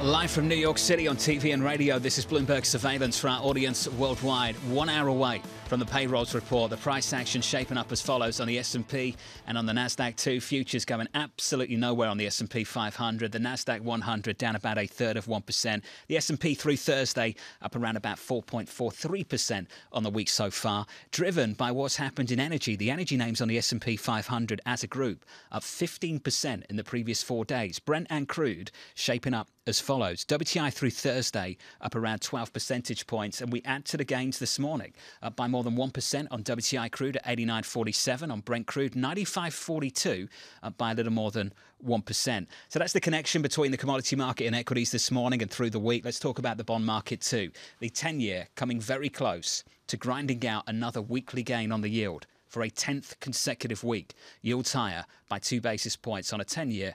Right now, Lisa, at about 384.49. And the move in real yields, really, we cannot overstate how significant that is. And Priya was talking about how that really does shift some of the expectations for risk asset pricing based just on that and how sustainable that is. I want to take a look at a couple single names, in particular in the semiconductor space, because AMD reported earnings last night, and they actually said that their third quarter sales projections missed expectations by more than $1 billion. They said that things are moving very quickly. Those shares are down more than 5% in pre-market trading, but this echoes what we've heard from Samsung. This echoes what we've heard from Intel and NVIDIA, and all of those shares down very sharply year to date. If you take a look, you're seeing more than 50% declines for AMD, and for NVIDIA, Intel shares down nearly that much. John, you wonder at what point this is a signal for something broader than just, a rapidly shifting cycle where people were buying personal devices, they built up inventories, and now they're not seeing the same orders, right? Is it that kind of stop and go in that specific sector, or is this a broader statement that's going to hit Apple, that's going to hit the other big tech names in a fundamental way, aside from just valuation, because of real yields, because of some of the changes in monetary policy? Our reporting around Apple in the last week suggesting there's a bit of a demand issue. The demand is faltering with the iPhone. Chris Harvey of Wells Fargo. Remember the original Chris call, which is wait for the weakness that will come the first half of 2023. He's saying in the earnings it's going to come much, much quicker now, and his views changed in the last couple of weeks. And if AMD, if Samsung, if Intel, if all of these chip makers are any indication of a broader economic slowdown, particularly in the chip sector, particularly in some of the electronic devices that people bought feverishly during the pandemic, then this is sending a pretty bearish signal. Will we see some of that data in the labour market? I'm pleased to say that joining us around the table, Ellen Zentner, the chief US economist of Morgan Stanley. Ellen, good morning. Great to have you with us. Good morning. Went through the preview note, went through a couple of the numbers. And again, I said this to Sarah House of Wells Fargo. It's interesting. A lot of you are highlighting what you expect in participation. Yeah. How important is that going to be in 60 minutes' time? It's really important. I think headline is what markets are going to be focused on here because the Fed needs to see a substantial slowdown in job gains. But participation from a medium-term standpoint, we need to see more flows back into the labor market. And immediately we look at prime age labor force participation. So you strip out those that are less than 25 years old, you strip out those that are older than 54 years old, and we call that the prime age participation. We want to see those flows continue to come back into the labor market because regardless of how many job gains you've got, that's what's going to help you take pressure off of wages. And that's been a problem for the Fed when inflation is that high. That's the ultimate bullish solution for people in this equity market, that we get this positive evolution on the supply side. What do you think the job openings, what do you think the message is from the job openings decline that we got earlier this week when it comes to the story of getting a supply side response? Yeah, so I think of job openings as missed. Right. So what we've been hearing from companies since the summer, and this comes from our equity analysts, we do these department huddles with our equity analysts. And companies have been telling us, look, we hired the need to fill positions. We've had these nice to have positions that have just been open for a long time. And we've not been able to fill them. So guess what? They're going to go away into the mist. Right. And that's the drop in job openings that we're seeing now. Now, that typically leads slower hiring or slower payroll gains. So that's actually encouraging to us that we are going to be right and you're going to see a more substantial slowdown in job gains. It sounds terrible. Economists are the worst, right? We get so excited at bad data. But that's what the Fed needs to see for them to be comfortable that they're really dinging the real economy. The fact that we haven't seen worse data, talking about sort of the perverse inclination right now of economists that want to see inflation slow, the fact that we have not seen that weakening, how far away are we from the possibility of soft landing? How much further are we than we were, say, 3 months ago? Well, it is the case that all year, right, revisions have been going higher for inflation, lower for growth. Inflation has now moved into the very sticky parts of the economy. I think it's going to be very hard to get a substantial slowing in rental prices, which is the biggest component the Fed is concerned with. You've just got to get the unemployment rate higher. And so I think as we're moving into next year, you are going to see more evidence of the trend in inflation softening, right? Not a big drop, but softening at the same time that you've got a real drawdown in these job gains. So that sort of sluggish global economy, sluggish U.S. economy, with the evidence of that, right, would tell you, okay, we can be more certain that this trend is going to continue. That's one reason why, when we talk about the Fed pivot, what does that mean? All right, does it mean they go from hiking to cutting, hiking to stopping? To me, the first pivot is hiking to slowing those hikes. And I think that's when markets and risk assets really grab onto that message, because that's the beginning of the end of the hiking cycle. As soon as you indicate you're comfortable to even slow the pace, and that's what we're waiting for. Is it appropriate, though, at that point, to really feel bullish on risk assets based on the fact that then you have seen the weakness that will necessarily lead to weaker profits, perhaps a persistently higher unemployment rate if you believe the stickiness that a lot of people speak about once people lose their jobs? Yeah, so I think this is the biggest debate that economists are having with the strategists, right? Because in one sense, you're saying, okay, I'm really encouraged that we're getting to the end of this hiking cycle. But if you're getting to the end of the hiking cycle because things are really bad, then can that be a real bullish sign? And so you've got to have some signs that the economy is slowing, but isn't going to be disaster, right? And we have GDP growing 0.5% next year. Now, statistically speaking, that's no different than putting a negative sign in front of it. So it is we are walking a knife's edge difference between a soft and a hard landing. Some banks have a negative sign. Bank of America is one. Mike Gapen caught up with Lisa and I earlier this week, and he told us that he's expecting the first 3 quarters to be negative growth next year. And we asked him if the Federal Reserve would be cutting with that backdrop, and he said no. If they're going to cut, it's going to start at the end. December 23, is that what he said? Something like that. Ellen, do you foresee a scenario that could play out where we get a recession and they don't cut interest rates? Well, they will cut interest rates and it will be recession in Gapen's view, right? But the Fed is lagged, right? Because they have to wait for the body of evidence of the data to come in. And it can be quite lagged when you get evidence of negative straight quarters. It all comes down to financial markets at that point. You can be in recession with still high inflation, but are markets in disarray? Is liquidity hampered? Are credit conditions really deteriorating? That then is why the Fed would then need to respond if a recession is coming with that. I mean, think about it. We got negative growth in the first half of this year, and they didn't cut rates, right? So we also have the Fed cutting in December 2023. That's later than the market expects because inflation is still going to be quite high, even with growth as weak as we have it. What does this mean for longer-term expectations of growth, given that this economy is predicated on rates that are incredibly low, on debt that's been issued at near zero rates or benchmark rates, and that suddenly we're talking about protracted periods of time with north of 4% Fed funds rate? How much slower will growth have to be in the world's biggest economy over the next 5 years? So I would think of it as separating a cyclical from a longer run view. If you think about longer run dynamics that affect potential growth in the economy, nothing's really changed, right? The demographic backdrop is the same. Productivity metrics are the same and expected to be about the same. And so it's one reason why you don't see the Fed really revise their estimates for longer run potential growth in the economy. Cyclically, though, we've got to digest higher rates than we've had in quite some time. Now, what matters is the shape of the debt that you're carrying. So households are locked in at low fixed rates. 97% of mortgages outstanding today are being held at a 30-year fixed rate, and the effective yield on all of that is about 3.4%. So as the Fed is raising interest rates, the bulk of the household balance sheet, those interest expenses are not changing.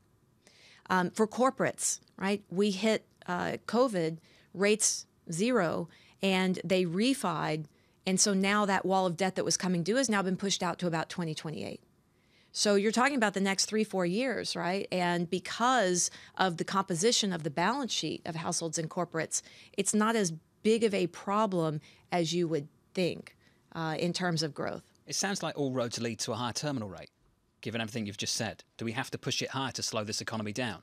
Yeah, well, there's a near-term neutral rate, and you hear the Fed talking about that. Inflation is high, labor market is tight, so they've got to go much further. They don't know how much further, and that's the problem. None of us do, right? Longer run, again, the dynamics haven't really changed. So at some point, in a beautiful world, and their forecasts are always in a beautiful world, you start to normalize policy back toward that 2.5% neutral rate that they think the economy should be running at. Why are their forecasts always in a beautiful world?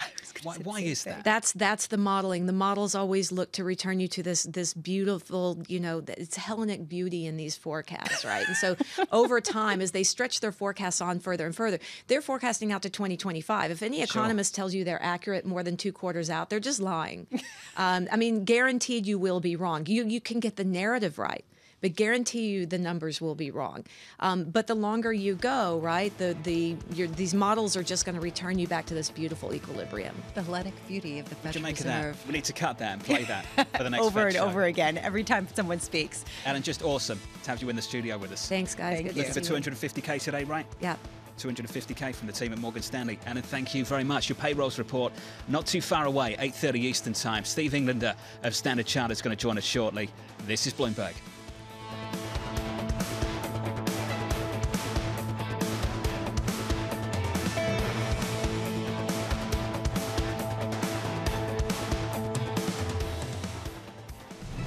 Keeping you up to date with news from around the world with the first word, I'm Lisa Mateo. Less than an hour from now, we'll see if the hot U.S. labor market has started to cool off. Today's jobs report is forecast to show employers added 255,000 workers in September.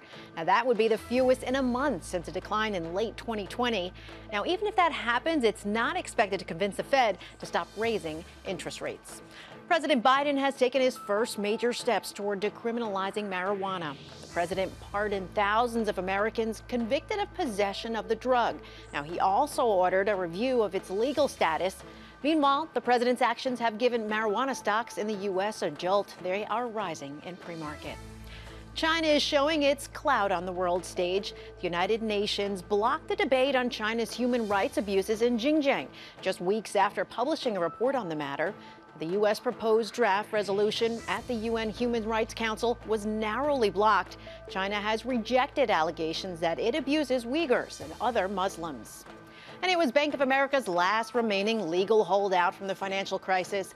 B of A has agreed to settle claims by Ambac Financial regarding residential mortgage-backed securities for more than $1.8 billion. The bank says it expects a pre-tax expense of about $354 million for the third quarter. Global news 24 hours a day on air and on Bloomberg Quick Take, powered by more than 2,700 journalists and analysts in more than 120 countries. I'm Lisa Mateo. This is Bloomberg.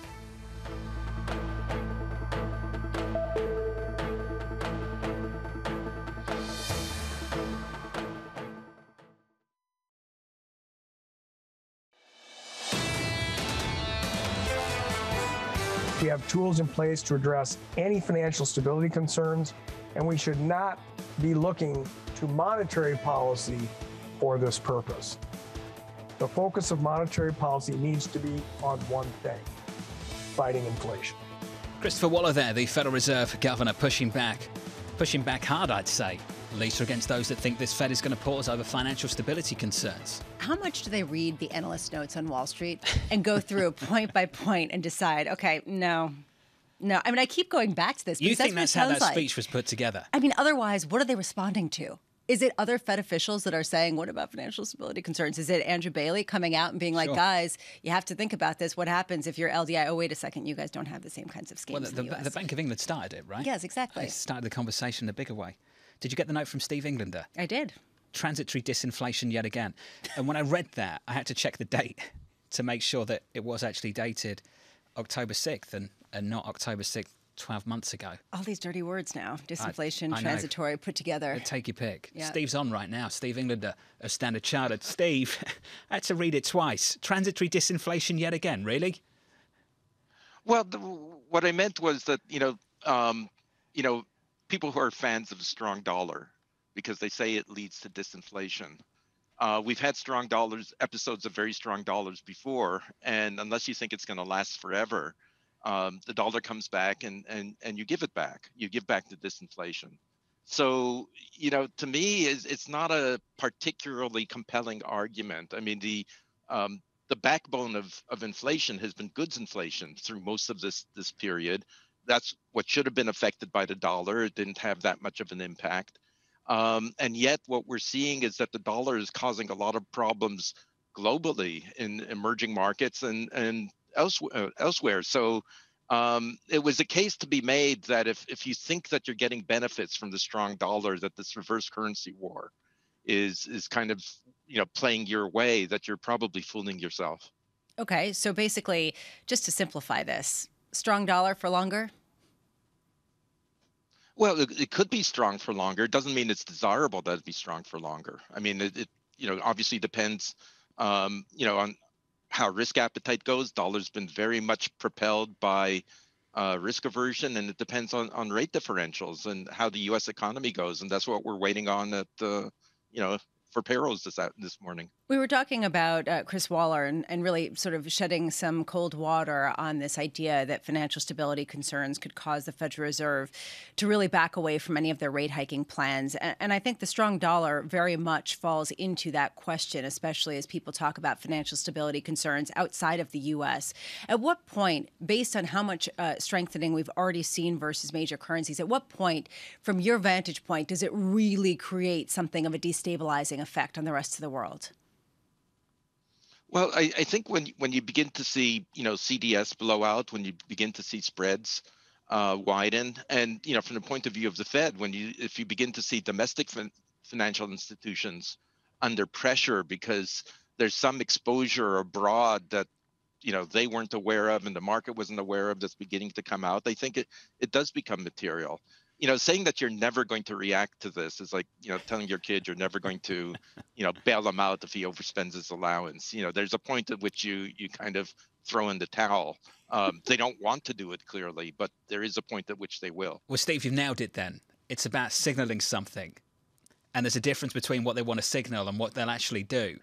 Steve, I want to talk about the signal that you would take from a Fed that starts delivering some kind of decelerating rate hikes from 75 to 50 to 25. They start to lay the groundwork for that. How you think the dollar responds to it? Well, I think the dollar would fall. And I think, that would be a good thing. I think it would be sensible, even though our forecast is that they do 75 at the next meeting, I think it would be sensible to decelerate to 50 and kind of say, look, 50 is a big chunk. If it turns out that that's not enough, we can add a hike or two in 2023 to, bring things to where we want them to be. But there are enough signs that the economy is slowing down that I don't think you have to have your foot kind of jamming on the brakes at this stage to the same degree that we've had the last couple of meetings. Steve, within G10, how would you like to position for that? Is it against the Japanese yen? What would you do? I think the two currencies that have a real chance of appreciating if there's a pivot, one is the yen because it's been super sensitive to rate differentials.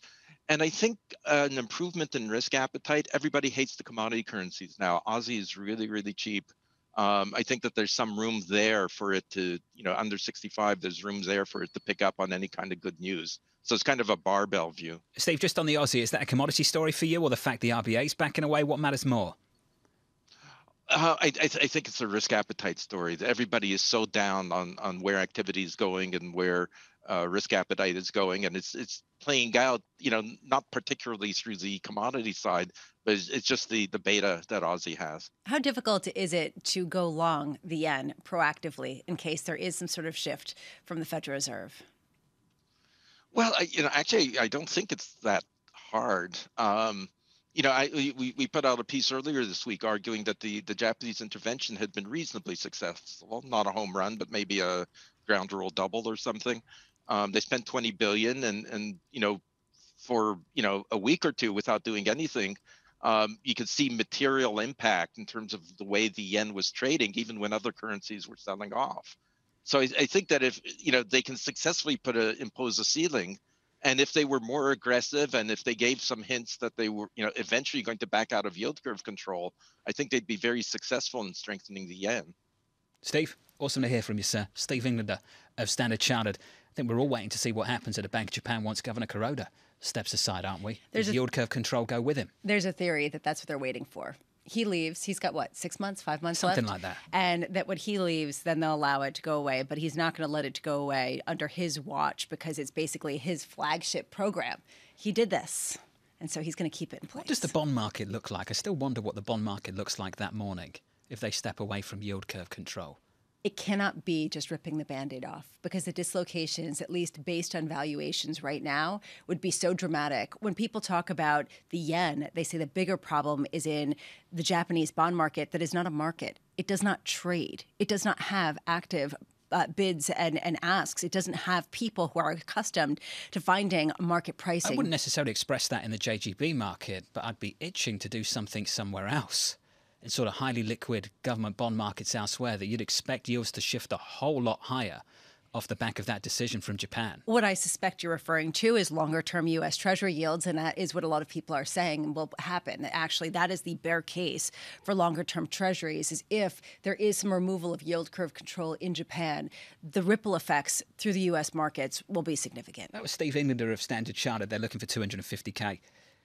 Other banks are as well. Just a long list of they're all tight and packed up around 300K, 250, 200. Yeah, and you made the point, and it's a good point. I honestly don't know what to make of it, which is the reason why I've had nothing particularly intelligent to say on it. But when you said, why is it that for so long... I was just wondering. I have no clue. But, Such a wide range for ages. And then now it's a tight range, and I really have no answer. But, people are smarter than I. Well, it doesn't matter. In about 35 minutes, you get the real deal.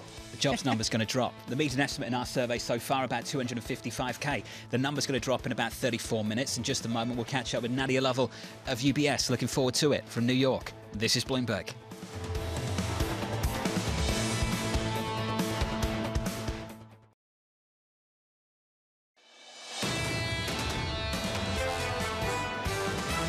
What's driving inflation is low pay, low wage, low skill jobs. They want to see some moderation in the labour market as well as some better inflation numbers. We got to look at where the situations are fragile and where the higher for longer story could potentially break things. I certainly think we can live with interest rates being much higher. If we have some positive surprises, the market's looking for good news. I think it'll react. This is Bloomberg Surveillance with Tom Keene, Jonathan Ferro, and Lisa Abramowicz. Payrolls 30 minutes away, live from New York City this morning for our audience worldwide. Good morning, good morning. This is Bloomberg Surveillance on TV and radio. Alongside Lisa Abramowicz, I'm Jonathan Ferro. Counting it down to payrolls Friday, 30 minutes away. Bramo futures totally unchanged. So exciting. Everyone's really excited for this data point. It's going to be the most important data point until sarcastic. Next week. Until CPI. Well, no, I think it's going to be important to see how the labor market is progressing. But I think that right now, to understand that this is going to have any determining effect on the Fed's path or the narrative around it is a bit of a stretch. So then where does the marginal trading come from, right? How do we interpret whether this is closer to a soft landing or whether this is closer to the Fed going harder with respect to rate hikes? So let's take a bank that's had some big calls for big hikes this year. Citi, the team led by Andrew Hollenhorst, they just published a downside surprise to payrolls. That would be 100K or below for him and the team. Following the 1.1 million plunge in job openings would serve as a first sign that tighter financial conditions are gaining traction on the tight labour market. This speaks to what Bruce Kasman over at JP Morgan was saying, that several months of 100,000 or 100,000 jobs being created consecutively would cause some sort of pause, some sort of reassessment by the Federal Reserve. Will they signal that, though? Because they need the markets to remain tight. I mean, really, this is an honest question because they've been coming out and they really have been basically watching the markets and saying, guys, stop with the hope. Just quit it. If they start to signal that we're going to go from 75 to 50 to 25, you've got a decent idea of how people think this market responds to that. And then we also know at the same time this Fed wants to keep financial conditions tight, tight, tight. It's kind of bizarre, isn't it, that all these Fed speakers are out there basically doing something that Kashgari talked about a few weeks ago and no one's touched since. They're trying to cap financial conditions and make sure that the market doesn't run away. They are very concerned about inflation. They want all the help that they can get. And what we're grappling with right now is that monetary policy does not have that many levers to push and pull. So the one that they have is making sure that markets appropriately tighten, that it is difficult for you to be able to raise money at the same kind of pace. And so they're going to go with that at the same time that people are wondering whether the labor market is not perhaps the appropriate place to be looking for what's to come. So you said it. When we get to the CPI report next week, will we even be talking about the data point that drops in 27 minutes' time? I'm going to go ahead and say that that will depend on whether it's coherent with the narrative that the CPI print highlights. If it is coherent, then yes, it will still matter. If it's not, then CPI will take precedence. Okay, well done. Nicely framed. Futures unchanged on the S&P. The jobs report 27 minutes away. Hour after that, the opening bell. Market set up as follows. Yields going nowhere on a 10-year, 383.27. Euro dollar not doing much either. 97.93 unchanged there. So you've got unchanged futures, unchanged euro dollar, unchanged 10-year. The thing that does change is crude this week. Crude has been absolutely flying over the last week, both the commodity and the energy names on the S&P 500. The commodity through Thursday up by around about 12%. The energy names on the S&P, Lisa, Bramo, a 15% move in 4 days. And this is because of OPEC Plus coming out, saying that they're going to cut production by 2 million barrels, although the actual cut won't actually be that much because they haven't hit their production targets. This really raises an issue, though, of, first of all, spare capacity and how much higher longer-term oil prices could really go. And I know you were speaking with Francisco Blanche about this over at Bank of America, and this really feeds to the narrative. It's going to be a tough winter. He has some concerns about how we're using the SPR. He does. How it's being politicized and the risk that we could perhaps come across next year if we have a real crisis in the crude market. He was keen to point out we haven't had one yet. And so if you end up with some of the lowest levels in the Strategic Petroleum Reserve still there going back to the early 1980s, what kind of ability do you have to really offset some of those prices? And people raise the issue of going into the winter. Some of the diesel prices have actually increased quite dramatically. So how do they offset that at a time when that's going to be a bigger concern? Operation Midterms. We've talked about it how many times over the last week? Operation Midterms. Is this the final jobs report before the next midterms, before the midterms election, or do we get one more?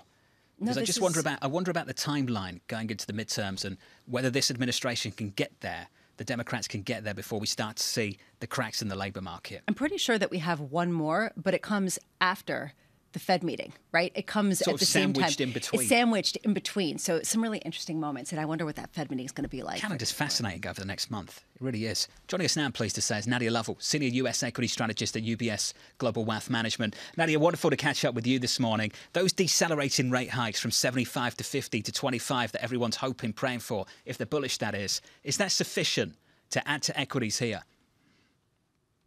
I think so, but we do expect the market to remain volatile. You know, these rallies that we're seeing, we continue to expect them to fade. I mean, the Fed remains determined to bring down inflation, and they have been clear to us that they will not blink nor even wink. And so even at the expense of growth. So it all depends on what the damage is to the economy at the end of the day. But we remain cautious in this environment, and we're more focused on the areas of the markets where we think that earnings are likely to be more durable in the face of any sort of economic slowdown. So areas like healthcare, as well as consumer staples. And John, just quickly, November 4th is the next is a payrolls report. What a week. What a week is right. And it raises some issues about how quickly this market is moving. And Nadia, I would love for you to weigh in on that. I mean, do you have a sense that the circumstances are moving faster than the lagging indicators of a previous month's jobs report can really give us at a time of such change?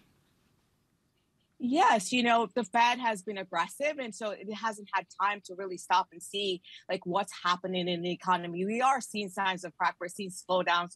Where we saw, earlier this week, we saw a decline in the number of job openings. We're seeing slowdown in areas like semis. We're seeing more people announce hiring freezes. We're also seeing some cracks in the housing market. I mean, look where the mortgage market is. And so by the time we get to the end of the year, though, we think that that's when the Fed is going to stop and pause and sort of look around and assess this situation. We are looking for a 75 basis points hike in the November meeting, but we admit that, the fact is that dots were really close in the last September dots between 125 basis points and 100 points by the end of the year. But we think that we get to 4.25% to 4.5% by the end of the year. And then after that, we think the Fed will remain on hold to sort of assess the lag that monetary policy tends to have on the economy. Nadia, just moments ago, John was talking about some of the price action, really fascinating price action. It's not today.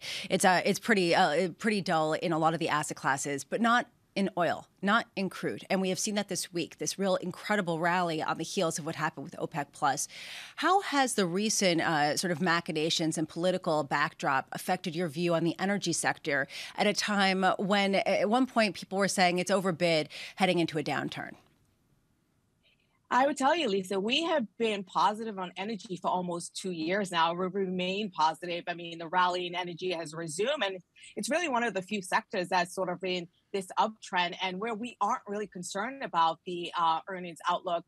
I mean, we continue to believe that oil prices, Brent, is going to move above $110, around $110 by year end, and remain that way above that level into 2023. And, obviously the continued upward pressure on oil will come from like the end of the SPR. We also will see the seaborne ban on Russian oil later this year. And then also there's going to be this switch in dynamic happening, increased demand away from natural gas, given the upward pressures there and substitution for oil. So profits remains very healthy in this sector. And so we continue to remain very positive on the energy sector and see opportunities there. Nadia, are we redefining how we play defense in a downturn? Yes, I mean it's sort of like traditionally you would lean into all of the defensive sector. We have two of those defensive sector, as I noted, healthcare and consumer staples. But energy usually has been a more cyclical sector. But we think that there's opportunities there because we're less concerned about the demand picture on that, even in a downturn, because the supply market remains so tight. So you sort of have to have a balance in this sort of new environment. It can't all be traditional defensive sectors. What about the banks? How do they fit into that theme? You know, the banks, we've been neutral on financials just given the macro uncertainty and market volatility in capital markets. But as we head into the earnings season, banks kick off that next year, the banks might actually have a decent setup. They should be able to benefit from, net interest income side, given just the fact that we've had this increase in interest rates and also pick up in loan growth, particularly on the commercial and industrial and consumer side. But that might be able to offset some pressures on the fee side. But like I said, we've been neutral on banks. The wild card for banks remain provision for loan loss. And there might be some need for them to build up reserve depending on each individual bank's views on the economic slowdown and the potential to dip into recession. So near term, banks are okay set up. But as we head into 2023, there's some uncertainty. Nadia, thank you. As always, Nadia Lovell there of UBS Global Wealth Management, going into the jobs report 20 minutes away, redefining defense in the equity market, talking about energy going into a recession. Crude briefly on WTI, $90 a barrel. Other people agree with her, and you're starting to see that. And when we talked about earnings, people back out energy companies because they're leading the charge. I want to pick up on our point about banks and building some reserves. There was a report out just theoretically about banks that may have committed a theoretical report may have committed to financing Elon Musk's bid for Twitter and how much they would stand to lose. And some estimates have it be $500 million based on where they price things out in April and where things are certainly currently trading if they sell all of the debt that they promised to finance. When's JP Morgan? Next Friday. Look forward to that. Morgan Stanley too. How are they going to cloak that? I don't think you can. I think we've got to discuss it, haven't we? We'll do that next week. Sharon Bella-Goldman was on with me yesterday and was talking about perhaps the defence you could play, or rather a couple of days ago, the defence you could play in the European banks. They'd be more defensive than perhaps some people think. Did you see the story from the ECB this morning? The European Central Bank ratcheting up pressure on some banks to keep 22 bonuses in check amid fears about the darkening economic outlook. That's the ECB and what they think of banks going into a downturn. Well, Credit Suisse is buying back some bonds, so maybe they're trying to fortify their balance sheet ahead of, whatever's going to happen. Fascinating stuff. 18 minutes away from payrolls, Randy Krosner is going to join us, the economics professor at the University of Chicago and the former Fed governor. We'll do that shortly from New York. This is Bloomberg. Keeping you up to date with news from around the world with the first word, I'm Lisa Mateo. Coming up in just a few minutes, we'll get a look at the monthly U.S. jobs report.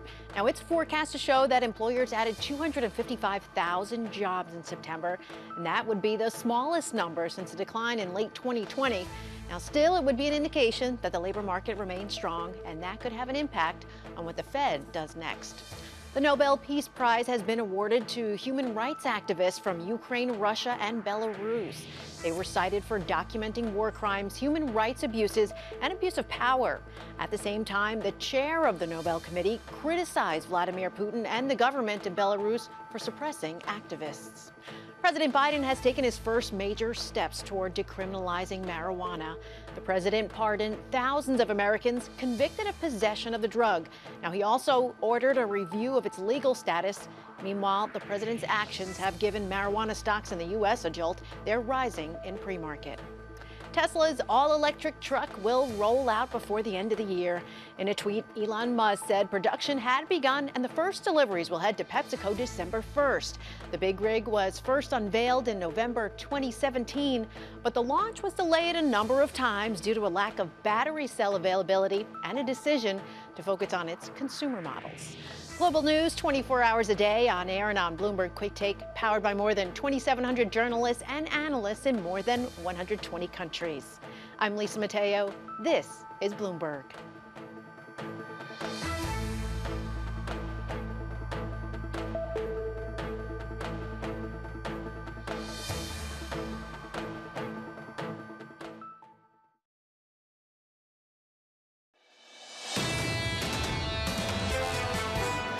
With inflation running well above our 2% goal, Restoring price stability likely will require ongoing rate hikes and then keeping policy restrictive for some time until we are confident that inflation is firmly on the path toward our 2% goal.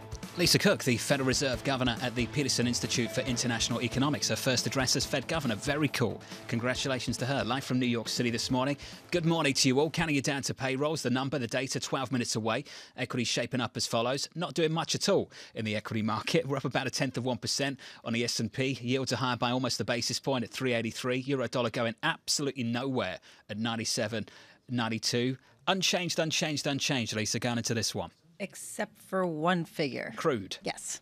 And we're seeing that increase pretty substantially, up 1.6%, following a week of gains that really has been extraordinary, especially given the downturn that people are talking about, not only now, but over the next 6 months with what the Fed is going to do. We're going to get things set for you. Mike McKee's going to enter the building any moment now. He's going to sit around this table. Randy Crozen's going to help us break down this number too. He joined us, the economics professor at the University of Chicago and former Fed governor. Randy, great to catch up with you, sir. The number about 11, 12 minutes away. Walk us through what you'll look for, first of all. The key thing is want to see if the labor market is beginning to weaken. I mean, since I'm from University of Chicago, I'll invoke Milton Friedman's famous phrase from 60 years ago that monetary policy has impacts with long and variable lags. And that's just as true today as it was then, that monetary policy we typically think of as having an impact in 6 to 18 months. And it's about 6 months now since the Fed started its tightening cycle. So I think we're going to start to see some weakening in the labor market. Randy, given the fact that you were once a Fed governor not so long ago, can you translate for us what we can understand from Chris Waller's discussion of basically point by point taking apart all of the bullish equity strategists out there, every argument that they have, and saying, nope, we're not going to stop our hiking because of that, not because of this, not because of financial stability, not because of a slowdown in other non-employment figures? Yeah, what happened was that after the late July meeting, I thought Jay Powell was very clear, and I thought everyone was very clear about what they were going to do. But the markets just wouldn't accept it. So everyone started coming out saying, we're going to do it, we're going to keep at it. And then Jay at Jackson Hole ripped up his speech and said, I'm going to say one thing 8 times, which is we're going to keep at it. And I think what's now happened is the Fed has kind of entrenched themselves and kind of like, no matter what happens, we're going to do it, which I think is broadly the right message to be sending. But they should still be thinking with a little bit more nuance about, what the data will say, et cetera, et cetera. But I think they've kind of painted themselves into a corner, which probably is a good corner to be in because they really do have to execute on this. But I think they got there in a way because the markets just wouldn't believe what they were saying earlier on. Okay, but you still have people who are kind of questioning it, Randy. I mean, you just heard Stephen Englander on this show basically saying it's like a parent saying, if you spend all of your allowance money, I'm not going to give you any money for lunch. And then they run out of their allowance money. And you say, okay, just kidding. I'll give you some, but don't ever do it again. And basically the market is saying that that's what the Fed is doing as well. I mean, are you saying the same thing, but it's important for them to stick with this message? Well, actually, I think they are. It's not only the message, but I think maybe they really are saying, okay, we're not actually going to be as nuanced about the data, because you don't hear them saying, well, we're going to be data dependent. You hear them saying, we're going to keep at it until inflation is down. So that's a different way of approaching it. And so I think they're going to be pretty brutal going forward. I think they're going to get to low 4s relatively soon. And then I think they're going to stick there, and they want to make people clear that they're going to stick there. Now, of course, Mr. Putin could do some things that upend everything, but I think they're pretty strongly committed to this. Randy, they're not going to keep hiking until they get down to 2%. They've basically told us that. They've told us that they're waiting to see a convincing string of evidence that we're heading in that direction. Where do you think inflation needs to be on headline to come to that conclusion? I think it's not just exactly where it needs to be on headline. So they focus on the personal consumption expenditure index, the PCE, rather than the CPI. That's running at a much lower level than the CPI is, since that's more in sort of the 5 to 6 or so range. It needs to be coming down. So they need to one, see the direction and then 2, see that I would say probably they wouldn't start moving down until certainly it's under 4 and perhaps even under 3. We're at 8 right now, so that's a problem. Randy, you're going to stick with us? No, that's CPI. Sure. What's that? Sorry, Randy? So that's CPI. PCE is lower. Yeah, no. So are you saying we'd have to be at 4 PCE or 4 CPI? Because I was talking about headline right now is at 8. Oh, no. Well, they focus on PCE. No, I get that. That's their no, I understand that. Okay. CPI, I mean, the relationship between CPI and PCE, sometimes they're closely related, sometimes they're not so closely related. CPI is going to be above that. I'm not quite sure, but they're not focused on CPI, so I don't really have a view on that. Well, they change their mind every month on that, Randy, as you well know. 1 minute it's headline, it's core, it's you, Mitch. Well, I think that's a little unfair. I think they've been focusing on PCE for a while. They do talk about all of the other pieces because, of course, that affects people's cost of living, and so it has an important impact.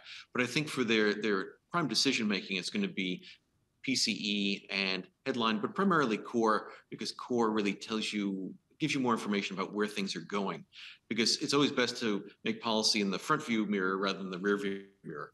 Randy Crosney, you're going to stick with us, going into payrolls, which is about 6 minutes away. Way more diplomatic than either of us, Randy, on the Federal Reserve. Which is the reason why he was on the Federal Reserve Governor Board. And neither of us are, not the only reason. But my point, I think, is that, he is, though, making an interesting point, which is originally it was about sentiment, which is the reason why we cared about the University of Michigan sentiment survey so much. And the idea of inflation expectations becoming unmoored. As inflation goes down, do they, sorry to use this word, pivot, I felt myself kind of hesitating back to the word. PCE, the core PCE kind of metric to determine when to really take the pedal off the brake. I'd like to give Mike McKee the final word going into payrolls. The print about 5 minutes away. Mike's going to break it down. Mike, your number one thing you're looking for? Job growth, because the Fed is looking for sort of a sequential slowdown. We could look at the unemployment rate and the participation rate, but the Fed's kind of gotten to the point where they don't think the participation rate's going to go up a whole lot more. So let's look at the headline number. But one thing Mary Daly said the other day. What did she say? We are data dependent, and data is a plural word. So they're not just looking at PCE, they're looking at every other inflation measure, and they're looking at the labor measures and UMich. They want what was the word? Totality? The totality of the data. Yeah. Yeah, okay, that's helpful. Mike, looking forward to you breaking down the numbers. Jeff Rosenberg of BlackRock's going to be with us too. Randy Crosner back with us as well to break down that number in about 4.5 minutes' time.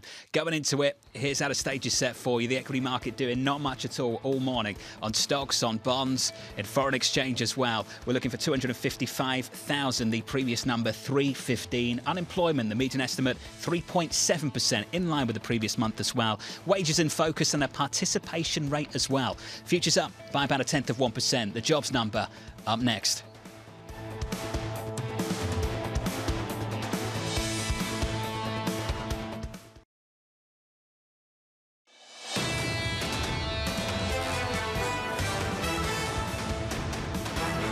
Ten seconds away from the payrolls report in the United States of America. Mike McKee around the table, ready to break that down for you. Futures totally unchanged on the S&P 500. A little bit firmer now, up 3 or 0.4%. With the number, here's Mike McKee. Well, we come in almost bang on, John. If you're looking for 263,000, you've won. And the Fed might be looking for a number about that level. That's the change in non-farm payrolls from the month before. Private payrolls up by 288,000. The forecast was for 255 on the headline, 275 on private, so we come in very close to what the consensus was. The unemployment rate drops to 3.5%. Guess there is that we had fewer people who were looking for work. We'll take a look at that in just a second. Average hourly earnings up 0.3 on the month, and that pushes the year-over-year number down to 5%, which was what was expected. The labor force participation rate drops a tick to 62.3, so that's probably why we're seeing the unemployment rate do what it did. The change in private payrolls last month was revised down from 308 to 275. So it looks like we're getting some little bit weaker numbers. This is the kind of drop, a sequential fall that the Fed would be looking for to suggest that their medicine is kind of working, starting to at least. I've got caught out too many times coming up with nice little neat narratives around the payrolls report and the market action, Mike, and then I've got whipsawed by the price action several hours later. But I can give you the knee-jerk reaction right now. Futures down by 0.75% on the S&P, positive by about 1/3 of 1% going into the print. Coming out of it, we are negative. Yields are higher at the front end by 7 or 8 basis points on a 2-year to 4.33, on a 10-year up by 5 basis points to 3.87. Mike, I wonder if we're picking up on the upside surprise on the payrolls report, just initially anyway, and that downside surprise in unemployment and participation coming down too. Put it all together for us. The downside surprise in unemployment, in my mind, is what's doing it, because the number, number in exceeding the forecast isn't that great. It's 13,000 higher. We saw 11,000 higher for July revised up, but August isn't changed at 315. So labor market strength is about what it was, getting a little bit weaker. But then it becomes a question of who's getting the jobs and how many people are in and out of work. And I'm just looking here at the employment and unemployment numbers. The labor force falls by 57,000. Remember, it rose by 768,000 the month before. So that's going to account for why we're seeing the unemployment rate drop. The number of employed rises by 80,000, and the number of employed rises by 204,000. The number of unemployed falls by 251. In some ways, on the margins, not an extraordinary move one way or another, but on the margins, this is exactly what the Fed does not want to see. Because what you're seeing is a shift away from the perfect landing of seeing more people coming into the labor force and creating a bit more slack to potentially loosen some of the price pressures that you're seeing. How would you interpret this using the other data points, as Mary Daly pointed, because it's a multitude of points, in terms of how much further they are away from their goal? It's hard to say that they're necessarily far away from their goal, because we did see the JOLTS numbers come down and the number of job openings are falling. And Mary Daly, the San Francisco Fed president, was in here the other day, and she was suggesting that the unemployment rate would trail other indicators because there are a lot of jobs available, even if they have come down. And so the number of people who lose jobs would fall as people could take jobs that were out there. So it may not be as bad as it looks. There are some, Steve Stanley at Amherst Pierpont, who thinks we'll get to 3.4% by the end of the year because of that. We're going to see a tighter labor market in the unemployment side, the household side, but we are seeing a drop in wages, and we're seeing a drop in the number of people who are getting jobs. So overall, a reasonable number for the Fed. Should we do the totality of the data, so to speak? I think Next week, CPI, 75 nailed on? Do that. Yeah. Well, 75 is the bar. And it's going to be hard to bring that bar down for the Fed. And this number would tell you that 75 is, what you want to do, because the labor market is still strong enough. I don't think CPI is going to fall enough that we get down to 50. And I think, you're going to stay at 75 at this point, because that makes sense. We often describe payrolls guesses, Lisa, as throwing a dartboard with a blindfold on. Citi won that game this week. I think they went with 265. We ended up with 263. So congrats, Andrew Hollenhorst, to the team. Congrats to Andrew Hollenhorst, but really, everyone deserves a congratulations. Everyone gets a medal. No, I'm not going to go there. But get a participation trophy. Yeah, exactly. With participation rates going down, we got to get more people involved. But honestly, there is this feeling that the range was really tight. People got this correct in terms of where we were in terms of the labor market, which is a surprise because it's been different. So left-wing of you. Everyone gets a medal. Futures down 0.5% on the S&P. That's a joke. It's a joke. Before the messages start, it's just a joke. The space for humour. Mike McKee, thank you. Randy Krosner joins us now, economics professor at the University of Chicago Booth School, former Fed governor. Randy, we'd love your reaction to this. Futures down just a little bit. We're off 0.4%. Your thoughts on this report? So I think exactly as you were describing, it's going to keep the Fed on track for a 75 basis point move at the next meeting. It's broadly within the parameters of what they were expecting. As you had said, that they were hoping that they'd still see a little bit more uptick in labor force participation, but they didn't get that. they do. I think they are expecting that the unemployment rate will start to move up a bit. Something that'll be heartening is that we didn't see an acceleration in wage growth. So that isn't taking off. That would be the most problematic thing for them, because that would suggest inflation expectations or inflation really becoming quite entrenched. And so I think that's the other key thing to be looking at going forward. Where is wage growth going? And so far that at 5%. Obviously, that's much higher than it has been, but certainly lower than pretty much any measure of headline inflation. Randy, I want to stick on participation rate for just a minute. We haven't gotten back to the pre-pandemic levels, and a lot of people were hoping for a soft landing where you have more people come into the labor market who were sort of sitting out during the pandemic and the direct aftermath. How does this rejigger the expectations of the Federal Reserve, of this labor market, and how much it's been transformed post-pandemic? Well, I don't think this one report is really changing that, but I think they're gradually coming to realize that a lot of people are just not coming back in. For example, older workers, labor force participation had been quite high before the pandemic, and now it's significantly lower. Older workers found a lot of people that they knew didn't make it through COVID. They want to be able to spend time with their families, and so I think they're much less likely to come back in. And that's a challenge for the labor market because those are the most skilled workers. And this is one of the challenges that we're seeing now, this skill mismatch, that there are a lot of openings, but there aren't people who have the right skills for those jobs. Randy, I just have to point out this tweet from Ivan the K on Twitter. Reminder, be sure to fit today's labor market report into your narrative, even if you need to use a shoehorn. How does the narrative change, or what should the narrative be heading into year end as we look at the multitude, the totality of data, and try to understand where we are in this economic cycle? Well, I mean, we're fortunate that we still have a very strong labor market, and so people have a lot of job opportunities, despite the Fed having moved interest rates up so much and so quickly. But as I had said before, monetary policy has impact with long and variable lags. So typically it starts having an impact in about 6 months or so, and we're getting to that point. So I do think that we're going to start to see the labor market weaken through the rest of the year. But the Fed's going to keep at it. There's nothing in this report that is going to suggest to them that they need to pull back. They're going to continue full bore towards 4+ by the end of the year, and then somewhere in the mid 4s or so they'll or closer to 5, they will stop. But that will then depend on the data and how things are evolving next year, and also the uncertainties of what Mr. Putin might do. Hey, Randy, we appreciate your time today, sir. As always, looking forward to next month's conversation. Randy Krosner there of the University of Chicago. Futures down off the back of this by 6 or 0.7%. Yields up at the front end of the curve. That's the response to the number we got just moments ago. We're up 6 basis points on a 2-year to 4.31, call it 4.32.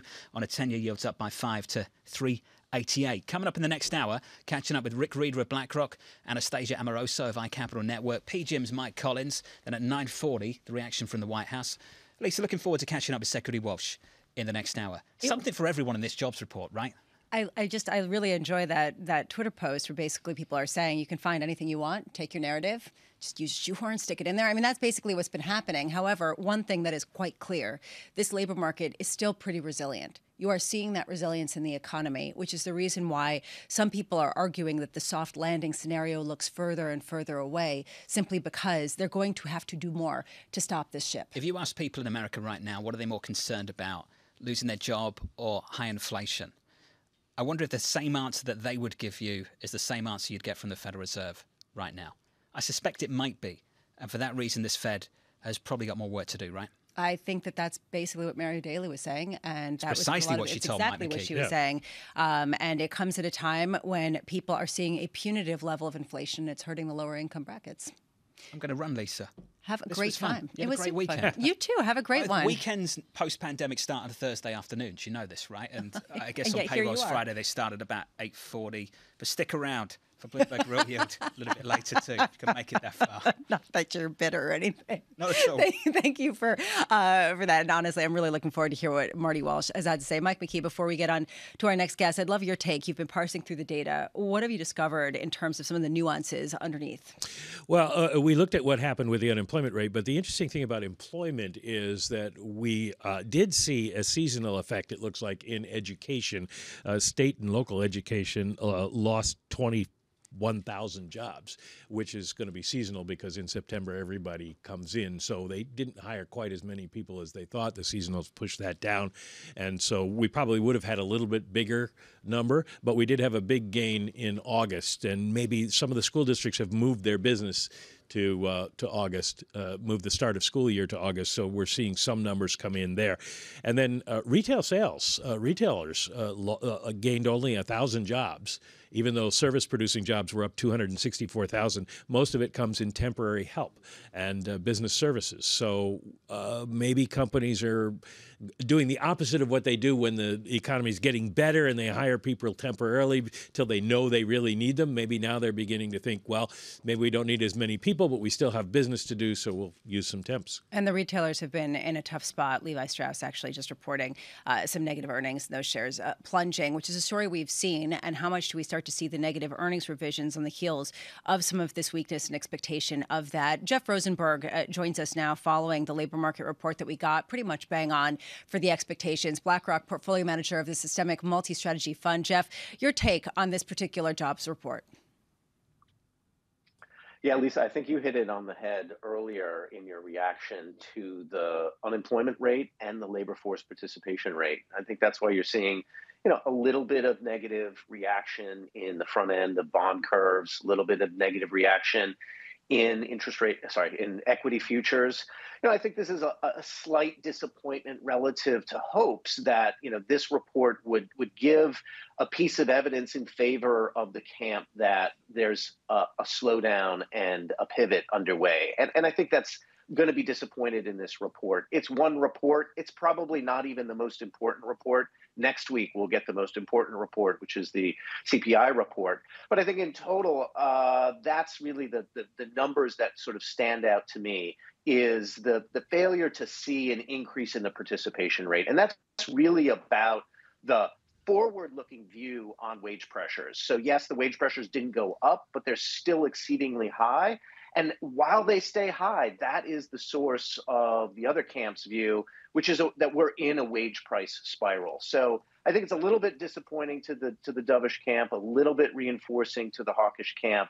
Minor on both sides of the argument, but definitely tilting that way. And that's why you're getting the market reaction you are today. So we get a lot of fund managers on the show, and they always say, we're not trading every day. We're not an algo. And they say, we have a certain approach and we kind of move along. How has your approach shifted as you get the multitude of data that we're getting? And how much are you looking to change it heading into year end? Well, it's a great question, Lisa. And the issue is the degree of uncertainty here with regards to the inflation outlook. And it's very hard to forecast. So we have a little saying, if you don't have a good forecast, then observe. It's sort of what the Fed is saying in terms of being data dependent. They don't know what the trajectory of inflation is going to be. And so they're going to observe. So it's very hard to kind of trade every little change and turn in the data. We take a step back and we look at the overall trend. And as I just highlighted, this is one piece of information that's a little bit in the camp of the hawkish camp that the Fed needs to do more.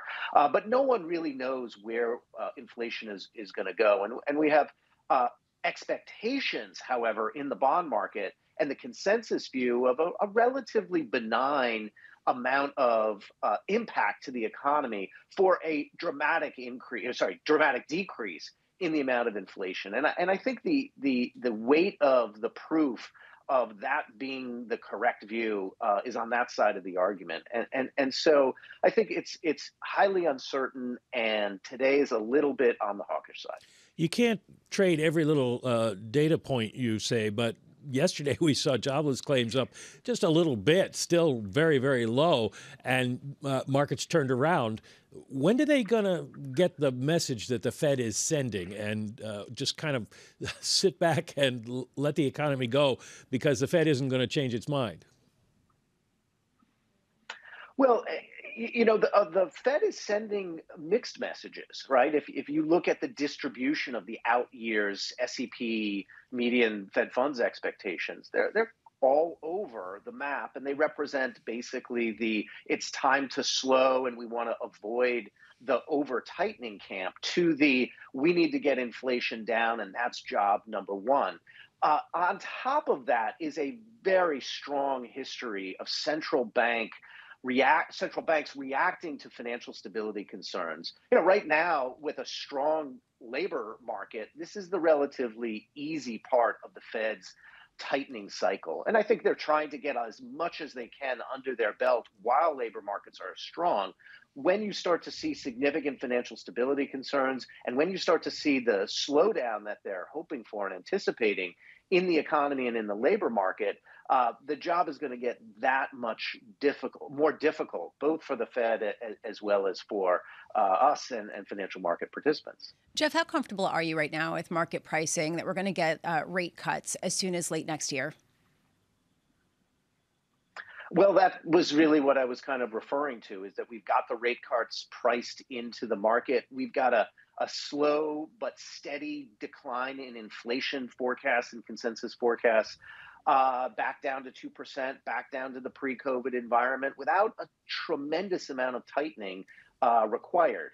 And I think that remains a challenged view as we see how the data develops. Today is a little bit in favor of that view. We haven't seen the significant tightening yet. Yes, monetary policy operates with a lag, so we're waiting on those lags. But the real disappointment and the real issue for markets will come next week, because we haven't seen the slowdown in core CPI.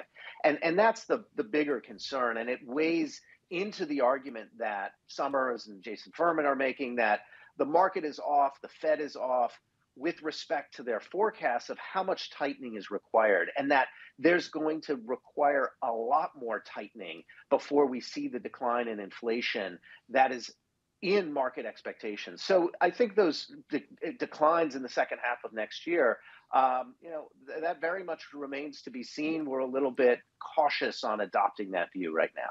Jeff Rosenberg, portfolio manager of the Systematic Multi-Strategy Fund at BlackRock. Thank you so much. And Mike, I'm really struck by this discussion of the fact that we're going to have to get to a much higher terminal rate in order to slow inflation. And all right, this labor market report, pretty much in line with what we were expecting, doesn't matter anymore. Now it's CPI. It is CPI, and it's always been CPI. Inflation, put it that way, because the Fed does, as you were discussing earlier, follow the PCE numbers. But CPI is the proxy, and CPI gives us the biggest breakdown of where inflation is. So next week's number is going to be very important. In a sense, the Fed has said 75, so unless inflation absolutely collapsed, they're going to do 75. Won't change their mind there. But what they would like to see is some progress in bringing down some of these prices. And we were speaking with Anna Wong of Bloomberg Intelligence earlier, and she was talking about how she could see a 5% Fed funds rate, that's ultimately where they're going to get to. How divergent is that from the rest of Wall Street? It's not as, well, from Wall Street, it's higher than Wall Street wants it to be, so it's higher than most of the forecasts. It's not that divergent from where the Fed is, because most of them have marked up their numbers. They're between 4.5 and 5. So if inflation proves sticky, you'll see those numbers go a little bit higher, maybe over 5. Given where we are now, they think that if you get to between 4.5 and 5, that's going to be enough to put the brakes on inflation in the economy. But we won't know for some time. As we look right now, we're looking at a 2-year yield of 4.32%, touching earlier the highest levels going back to 2007, just off some of the initial highs. But nonetheless, a knee-jerk reaction that this will give the Fed more rope to continue to hike rates aggressively into year-end and potentially beyond. Ira Jersey, Chief U.S. Interest Rate Strategist for Bloomberg Intelligence, joining us right now. Ira, your take on this labor market report? Yeah, so I think I agree with some of the former guests, basically saying that you can find anything if you're hawkish or dovish in this report. I think generally speaking, it was middle of the road enough that it will keep the Federal Reserve on the hiking trend. I agree with Mike McKee that the Fed is likely to go 75 basis points in November. There's nothing in this report that should change that outlook. I think something that's interesting that we've seen, just in the market post the initial knee-jerk reaction was that the yield curve has actually steepened a little bit. We were flatter going into the number. The 2s-10s curve was a couple of basis points flatter. Now we're about a basis point steeper on the day, and that might reflect just some of the forward uncertainty that some of the incoming data certainly represents. And when we look at the Fed funds futures about the terminal rate pricing, we are starting to price finally for the Fed to stay at its terminal rate a little bit above 4.5% for most of 2023 now. So before we were talking about early cuts. Now the market's only pricing maybe one cut in 2023. So I think that's a significant change since over the last couple of weeks since the last Fed meeting. Ira, I'd love your take on what Jeff Rosenberg was just talking about, that perhaps some of this data is really highlighting the point that was put out by Larry Summers and a number of others where they're talking about the Fed funds rate needing to be much higher than people previously expected because of the stickiness of inflation, and perhaps we'll get that with CPI. Certainly with the labor market, it is holding in much more than people thought. Are you sympathetic to that view that the terminal rate is something closer to that 5% level of your colleague Anna Wong? Yeah, so we've been above at 4.5% or a little bit higher than that since May. So we're now pricing for our forecast. I think the Federal Reserve can hike to around somewhere in that 4.5% to 5% range. Call it 4 3/4 on the upper band, which is exactly what the market's pricing right now. But by the way, and then hold it there for a while, right? Because the Fed at some point is going to say, look, the long and variable lags point of view, where once we get to that level, we can hold it there for a long time. Now, from a market dynamic standpoint, if that's what happens and the market starts to expect the Fed to be on hold for, say, the better part of a year and a half at say 4 3/4 on the upper band, that means something like 2-year notes can probably sell off a little bit more, but not much, given where they're currently priced. The question then is, what does the long end do? Does the 10-year and the 30-year, do they expect a reacceleration of inflation and the Federal Reserve to have to hike more, in which case you probably get a steeper curve or less inverted curve than you have right now. But if the market is thinking that, hey, we're going to go into a recession, which I think is still more or less the consensus, that then you can wind up with even a flatter yield curve, and you can see 10-year yields rally a lot more and see maybe 3 1/4% 10-year yields next year, where you still have this relatively high 2-year note yield. So I think it's really the curve dynamics that are going to be interesting, and I think some sectors like the financial sectors, for example, like banks, that can seriously affect some of the earnings potential outlook in some of those sectors. Ira Jersey of Bloomberg Intelligence, thank you so much for your insights. As always, Mike, what do you make of this whole discussion of a fully employed recession, of something where we don't necessarily see the labor market participate in something of a downturn that, as Ira was saying, is sort of turning into a base case? Well, employment is lagging, first of all, so from history you know that it's going to take a while to come down. This has also been a very unusual economic recession and recovery. A lot of supply issues. We shut down the whole economy, reopened it, and a lot of people dropped out of the labor force. So it's kind of hard to get a good read on all of that. But I think the bottom line from all of this is that what's going to happen is going to take time. It's not going to be an immediate collapse in inflation. It's not going to be an immediate collapse in the economy. Atlanta Fed GDP now 2.7%. We'll see what it is after today for the third quarter. So a big rebound in growth at a time when the Fed is raising interest rates. It's just going to take time for this to play out, and the people on the Wall Street trading desk are going to have more patience than perhaps they do. And perhaps it's going to be a little bit more immediate when it comes to corporate profits. And we've seen that from a number of companies. Gina Martin-Adams has been tracking it, and she joins us now, Chief Equity Strategist for Bloomberg Intelligence. Gina, in your examination of some of the recent earnings reports and guidance that we've gotten out, how much and how quickly is the mood shifting in corporate executive C-suites rather than just looking at these sort of broad macroeconomic data points? Yeah, I think the mood has shifted quite materially, frankly, over the course of this year. We've seen companies migrate from their primary concern being inflation, to their primary concern being a combination of the extreme currency volatility that has been recorded over the course of 2022 and a recessionary-like slowdown in growth conditions. We've definitely seen this start to show up in consensus estimates as well. As far back as June of this year, analysts were forecasting 10% growth in earnings for the third quarter earnings season, which we're about to go into. Now analysts are anticipating 3%. Certainly the market itself also has started to forecast an earnings recession emerging. Our model would suggest that at our September lows, provided an assumption that the bond market had the outlook for rates correct, the market was pricing for a 15% correction in earnings over the course of the next 12 months. Even if you get more aggressive on the rates forecast and you suggest that ultimately that terminal rate does get to 5%, and reflecting that the 2-year yield needs to get to 5% over the course of the next 12 months as well, our markets were already pricing a 5% correction in earnings. So the market is well ahead of what's likely to happen in the economy and has even forecast a pretty severe recession. Pretty severe recession. Is it in all sectors, or is it specific to the retailers, specific to the semiconductors, specific to sectors that can remain insulated from, say, some of the broader names that make up the index? Well, if you look at consensus expectations as a proxy for what we are likely to expect for the third quarter, the analyst consensus thinks that 6 different sectors are likely to record an earnings recession or a drop in earnings relative to that of a year ago as of the third quarter. In the second quarter, it was 3. So there is a clear spreading of weakness going on. Energy is absent the weakness. Energy is still experiencing double-digit earnings growth gains, but that's likely to change going into 2023. So what we have seen is a progression of weakness and a broadening of weakness to more and more industries and sectors. The weakness is predominantly about margins still, as opposed to revenues, but nonetheless, even the revenue forecast is deteriorating. But Gina, I actually want to pick up on this, and just in the minute that we have left, how surprised have you been that they're willing to sacrifice margins and to not lay people off to cut costs in order to preserve workers through a cycle after just getting burned by not having enough people or being able to bring people back after the pandemic? Yeah, I think it's a very difficult cycle, frankly. So I think this has been a surprise, but also sort of a consequence of the duration of this cycle. We were just in recession in 2020.